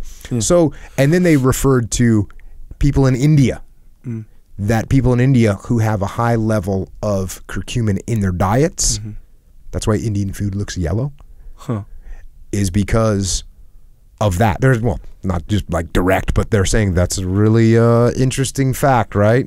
Yeah. So, anyways, that's in there. It's in joint warfare. So it's in joint warfare. There's more than just joint warfare. Yeah. The super krill, which is krill oil, as we all know by now, krill oil is pretty much the best source of omega-3. Better than fish oil. Yes. And we all know fish oil is good.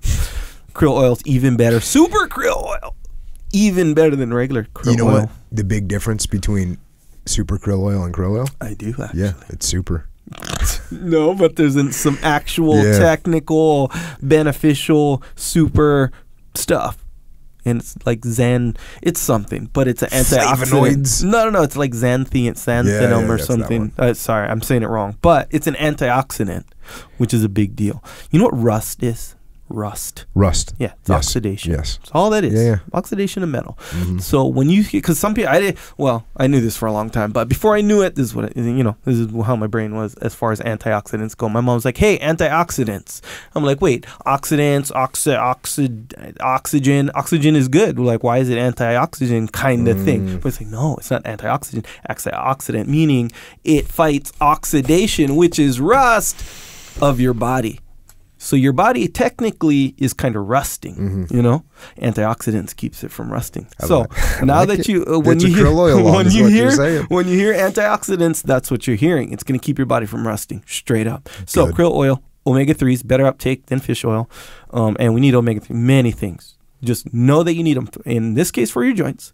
In other cases, for your eyeballs, your brain, your organs, all this stuff. But just know that it has many uses. Plus antioxidants, boom, super krill oil. That's what makes it super. Then joint warfare, as we mentioned. Yes, that's for your joints. Curcumin, not just curcumin. No. Glucosamine, chondroitin. Mm-hmm. These are things for cartilage. Man, I'm telling you, if you have bad joints, boom, joint warfare. Boom. Get some discipline too. But yeah, by the way, and so now what we have, as it turns out, according to Dr. Rhonda Patrick, as you said, we have, like, so they all play into each other. Yeah. Just getting after it. So joint warfare, krill oil is the joints, but joint warfare also has cognitive enhancements, which, as does the discipline. So there you go. Discipline is like what do you call it? A powdered drink? That's what it is, right? Yeah, that's, and you mix it up, you put a little in your water bottle, and then it gives you a little bit of that something. Yep. It gives you that mental advantage. Dave Burke sent me a text. He said, quote, best quote from the last podcast, Dave Burke is like a crackhead with, or something like that. Sorry, Dave. No offense. Yeah. I know you just like the discipline. Yeah.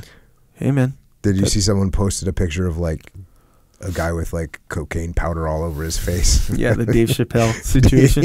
Yeah, that's a good Dave meme. Burke's on the... got any more of that discipline? You got any more of that discipline? Cool. Also milk. Okay, so that's a little bit of a shifting gears scenario in regards to supplements. Milk. Okay, I'm going to say the word protein. I said this before. I'm going to say it again because to me it's appropriate. I'm going to say the word protein powder, but I'm not going to say, hey, milk is a protein powder. I'm not going to say that. It's not appropriate because it's different. This is how it's different.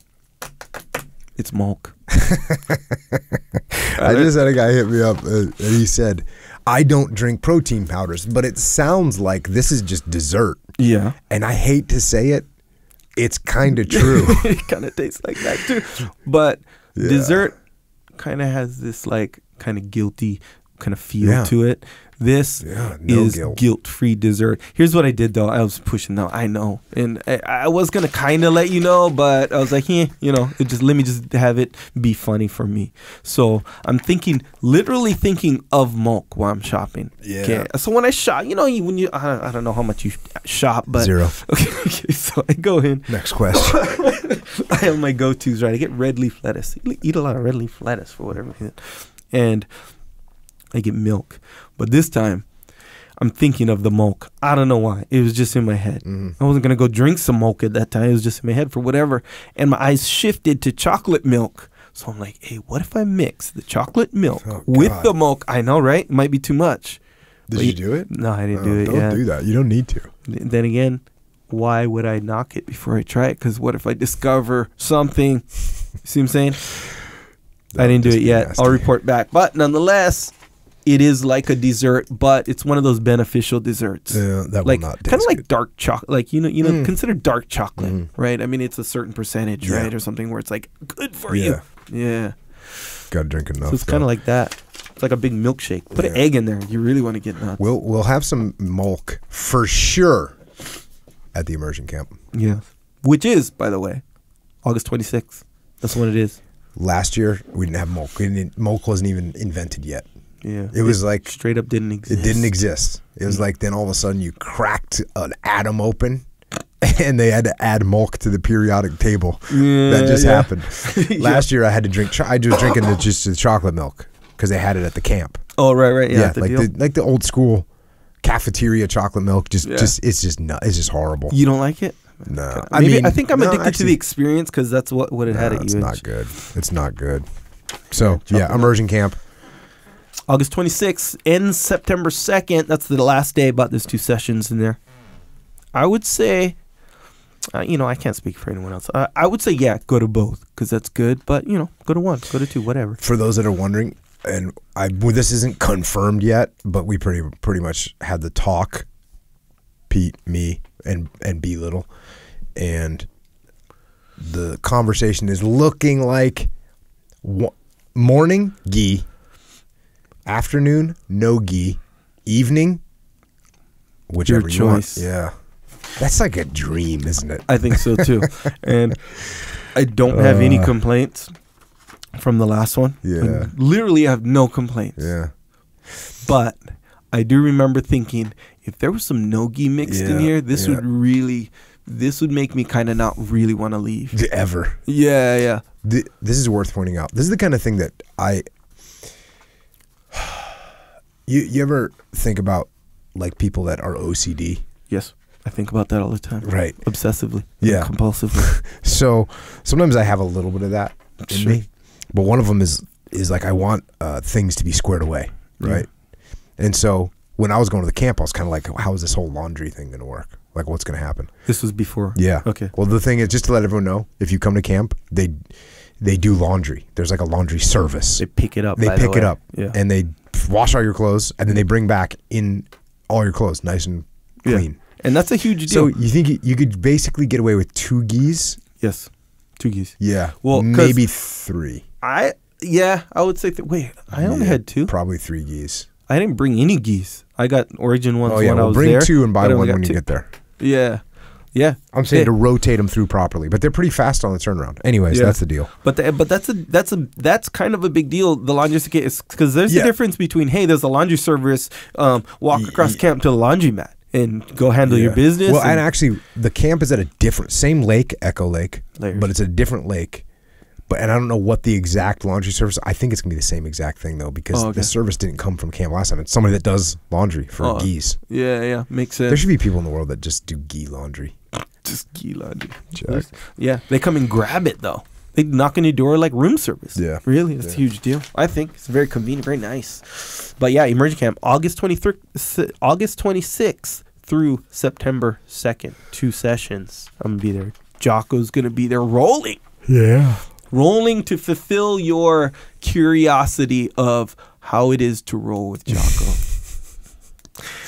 I'm not going to say it'll be a good time rolling with Jocko. I'm not going to say that. Might let you down. You might get let down as far as pleasurable experiences go. No. Hey. Might let you down. Might be. Everyone thinks, he's got to be so unbelievable. No, it's like, I'm not that good at jiu-jitsu. Yeah, I wasn't really thinking that. I was thinking more, it'll be fun and pleasurable. Meanwhile, it'll be like 90% painful and then like 5% embarrassing and various other negative emotions. God. But yeah, you can whatever. If you wonder about that kind of stuff, I don't know, maybe you don't. But yeah, that's in Origin. Also, we have a store. Actually, Jocko has a store and it's called Jocko Store. Who made that name up? I did. Keeping it simple. Anyway, this is where you can get the rash guards that we make. Get after it. Little trooper rash guards. Warrior kid rash guards too, by the way. For youth. Warrior kids getting into jiu-jitsu, boom.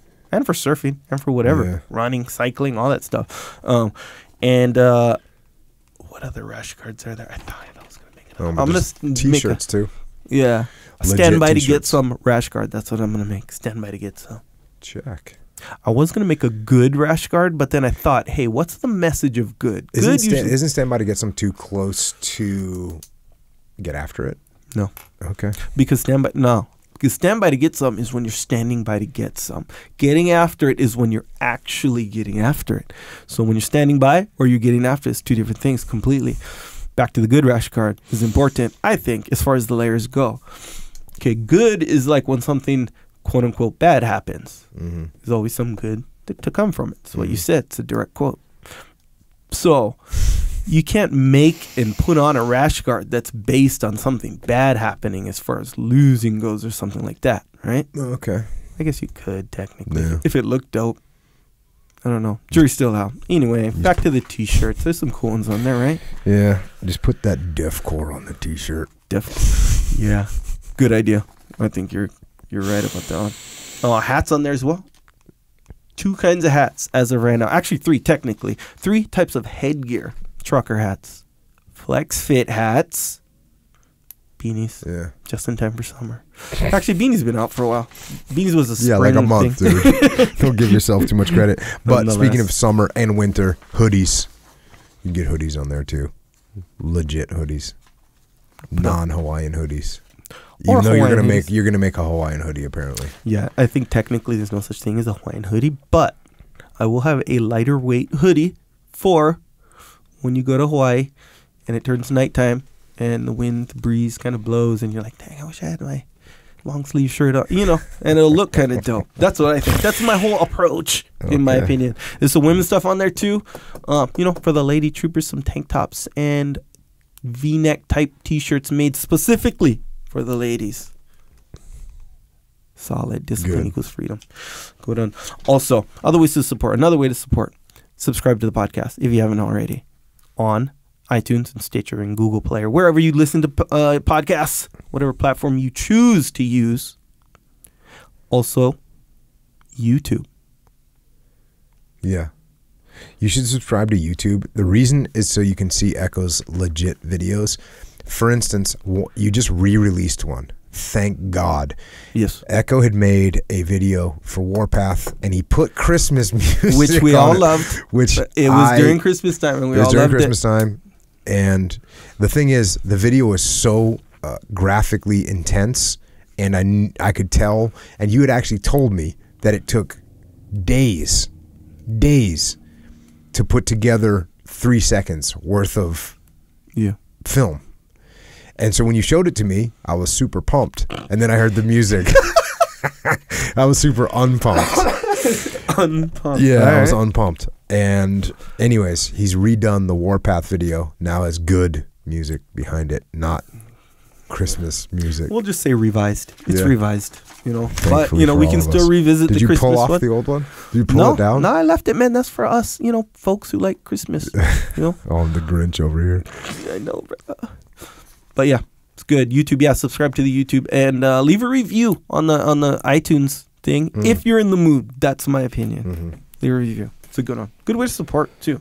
Also, if you are looking to improve and increase your supply of fitness gear, I just got a few things for my bicep brats. When you kind of choose to embark on a different type of fitness, I don't know. You stick with the same thing. I get it. No, but I do different things. Sometimes. Yeah. You get fired up. But anyway, I don't want to go into that. But I got some new stuff.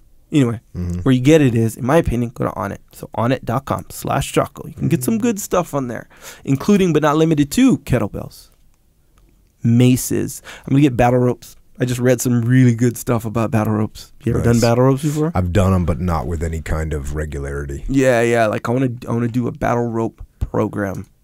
Yeah, I don't go in too much, but it's like, like if you're, it's like for Metcons, and you can full body, boom. Yeah, it's like it burns a lot of calories, gets you in muscular conditioning and stuff like that. But really good. I was like, after you read it, it's like you want to do battle ropes from now on. Incorporate. Anyway, go to onnit.com/Jocko. I got the mace from Jocko today. I was fired up. It's heavier than you thought. Yeah, and I knew it was going to be heavy. That's the thing. Like, I know, because look. That's only a 20-pounder. Yeah. And look, you figure. That's one of those things, I think, when we talk about kettlebells and people will say, like, what size kettlebell do you start off with? It's hard to narrow that down. That thing is heavy. There's not too many people that are just getting all over that 20-pound club. This is, like, too heavy. I've never done a mace workout before, by the way. This is too heavy for me to do like a workout. Yeah. I'm like, even like it looks like a big, what do you call it? Not a bowling pin, but the juggling pins, the people in the jug. So it looks like that, but it weighs 20 pounds. It feels like it weighs like 50 pounds. Yeah, they literally feel heavy. Feels like that because it's all big. Anyway. Yeah. But I'm gonna work it in and I'm gonna report back. And I feel that soon I'm gonna be a lot stronger than you, son. I like it. That's good. Yep. Speaking of that, if Maybe you're thinking, oh, instead of working out, I'm going to take a break. You can get the Psychological Warfare album that has tracks. It's on iTunes, Google Play, MP3, wherever you get MP3s. Just a little bit of guidance on how to overcome situations where maybe you're not going to get after it and you know you should. Yeah. So there you go. Working on Psychological Warfare 2 at this time. So that'll be coming in the future. All your excuses are lies. That's going to be the title. Psychological Warfare 2. All your excuses are lies. Yeah. See that? Yeah. Look, we just kind of came up with it right that's good. I like how you do that. I'd call it like a spot. Like a spot. Like if I'm going to go Psychological bench, spot. Yeah. That's what it is. Because you Can't might not call need it that, though, because not everyone thinks of... When you say spot, you're thinking of 1994 weightlifting bodybuilding? Sure. Oh, no. Powerlifting. Yeah, I guess you can't really spot on a power clean like Olympic lift, but nonetheless, it is a spot. Nonetheless, regardless of what analogy you want to use, I think the spot is the best because you don't need a spot necessarily. Most of the time, you don't need it. Most of the time. Cool. But if you got a spotter there and you need the spot, boom, there it is, and he's gonna spot you and he's gonna bring you through. You're not gonna let the bar bury you. You understand? Fair enough. Also, Jocko has some tea. It's called Jocko White Tea. Interestingly enough, dry tea, which is tea bags and in a can, which I've been popping every day, by the way. So good. I'm not going to say it's an anti-nausea medication. I'm not going to say that. But as it turns out, it's kind of an anti-nausea medication. Super refreshing out of the can, by the way. It's also anti-weakness because once you drink Jocko White tea, you can deadlift 8,000 pounds automatically. Hey, it's available in Canada too, on Amazon in Canada. That's new. So check out Canadian folks up there hanging out with Jody Minnick somewhere. Sure, Ottawa. Then you can get it there too. Yeah. Also got some books, Way the Warrior Kid and Mark's Mission. Those are for children, but I think everyone that reads them gets something out of them. Yeah. So check them out. You might like them. That video you did with Brian Rose. Yeah. Right? The London Real one. So my brother's watching the video. Yeah. And I don't know why he's all like surprised. Like he's impressed. Okay, I get it. But like he's all surprised, impressed. You know the difference, right? So he's watching the video. You know how you... Basically the part where you were explaining Way the Warrior Kid part 2. Mark's Mission, where you're like, okay, this psychological bully, did this thing, and now Mark wants to fight him. He can fight now, knows jiu-jitsu, so he kind of wants to fight him. So Uncle Jake's like, comes in, and he's all, hey, cool, you can fight him. So I was like, oh, okay, all right, Uncle Jake, getting nuts, whatever. Okay, you can fight him, but first you got to do recon, or intel, right? Intel gathering or whatever, see what up, and... So he does, and he finds out all this stuff, and through like finding the stuff or whatever, he gains like a little bit of understanding or whatever. And so instead of fighting him, maybe you should help him, kind of thing. So it's like this little curveball. It's like, man, it's like kind of taking the high ground when you don't expect. So Jay Charles kind of like that. He liked that one. He's all impressed. He hadn't read it yet? Impressed with it. No, but I don't let him read that thing. I'm still reading it to my little girl. That's Jack. It's kind of the ethos, right? The Way of the Warrior Kid ethos. You just read it. You just keep reading. When you're done reading it, you read it again. Start all over. Yeah. Yeah. She likes it. She liked the paper mache pumpkin situation. She really liked that part. Yeah. So that was actually pretty funny. Yeah. It was good. And also humor shining through. Oh yeah, big time. Also the field manual. Discipline Equals Freedom Field Manual. Best book ever written. Best book physically to look at. Yeah. My opinion, black on black. Boom. What do you think of that front cover photograph? Do you like that? Yeah, it's very iconic photograph. Check. Yeah, that's a good one. That's it's like, what do you call it? Like a manual for... If you make it a manual for life in general, I think you'd be on the good path right there. I agree. If you need a manual for some leadership, you got Extreme Ownership. That's the book that I wrote with my brother Leif Babin, and it's about combat leadership and how you can apply the lessons that we learned on the battlefield to everything you do in your business and in your life and in your relationships with people. And also coming pretty soon, actually, is the follow-on to that book that I also wrote with Leif, The Dichotomy of Leadership. It is, you've heard us talk about dichotomy all the time. It's actually the last chapter of Extreme Ownership, and this is the trickiest thing about leadership, is trying to balance this dichotomy so we talk about it and do a deep dive and get granular on how to balance the dichotomy of leadership in that book, which is titled The Dichotomy of Leadership. You can pre-order it right now. It comes out September 25th. If you don't want to get a copy when it comes out, then don't order it now, and you won't get one because it's going to sell out, and the publishers are slacking as usual, and they'll be like, "Oh wait, there's probably you only print a few of these because we're not sure." Numbers. Their projected numbers are off, always, and you want to get the first edition. That's my opinion. So do that, and for leadership training on site, beyond the books, beyond the podcast, I have Echelon Front. It's our leadership consulting company. We solve problems through leadership. Also, we have the Muster, which is a leadership conference. There's only one more this year. It's in San Francisco, Muster 006. It's October 17th and 18th. You have to register for that at extremeownership.com. Every muster we've done is sold out. This one will sell out too. And also for current military, law enforcement, border patrol, firefighters, paramedics, first responders. We got the roll call 001, September 21st in Dallas, Texas. It's a Focus One Day leadership training seminar for people that are in uniform, handling stressful situations. And you can also register for that at extremeownership.com. And until we are live at the muster in San Francisco, or at the roll call in Texas, or at the immersion camp in Maine. Until then, if you want to cruise kind of hard with us, we are on the interwebs on Twitter, on Instagram, and yes, on that Facebook cable.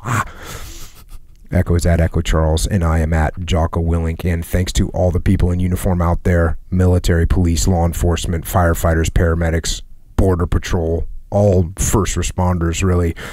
We won't be able to do what we do without you doing what you do. So thank you for protecting us and taking care of us. And also thanks to your families who support you while you support us. And to everyone else. Thanks for listening. And remember what Vegetius said. That it isn't just size or numbers or even courage itself that will ensure victory. Instead, it is exact observance of discipline.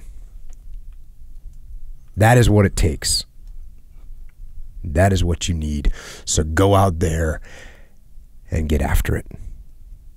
And until next time, this is Echo and Jocko. Out.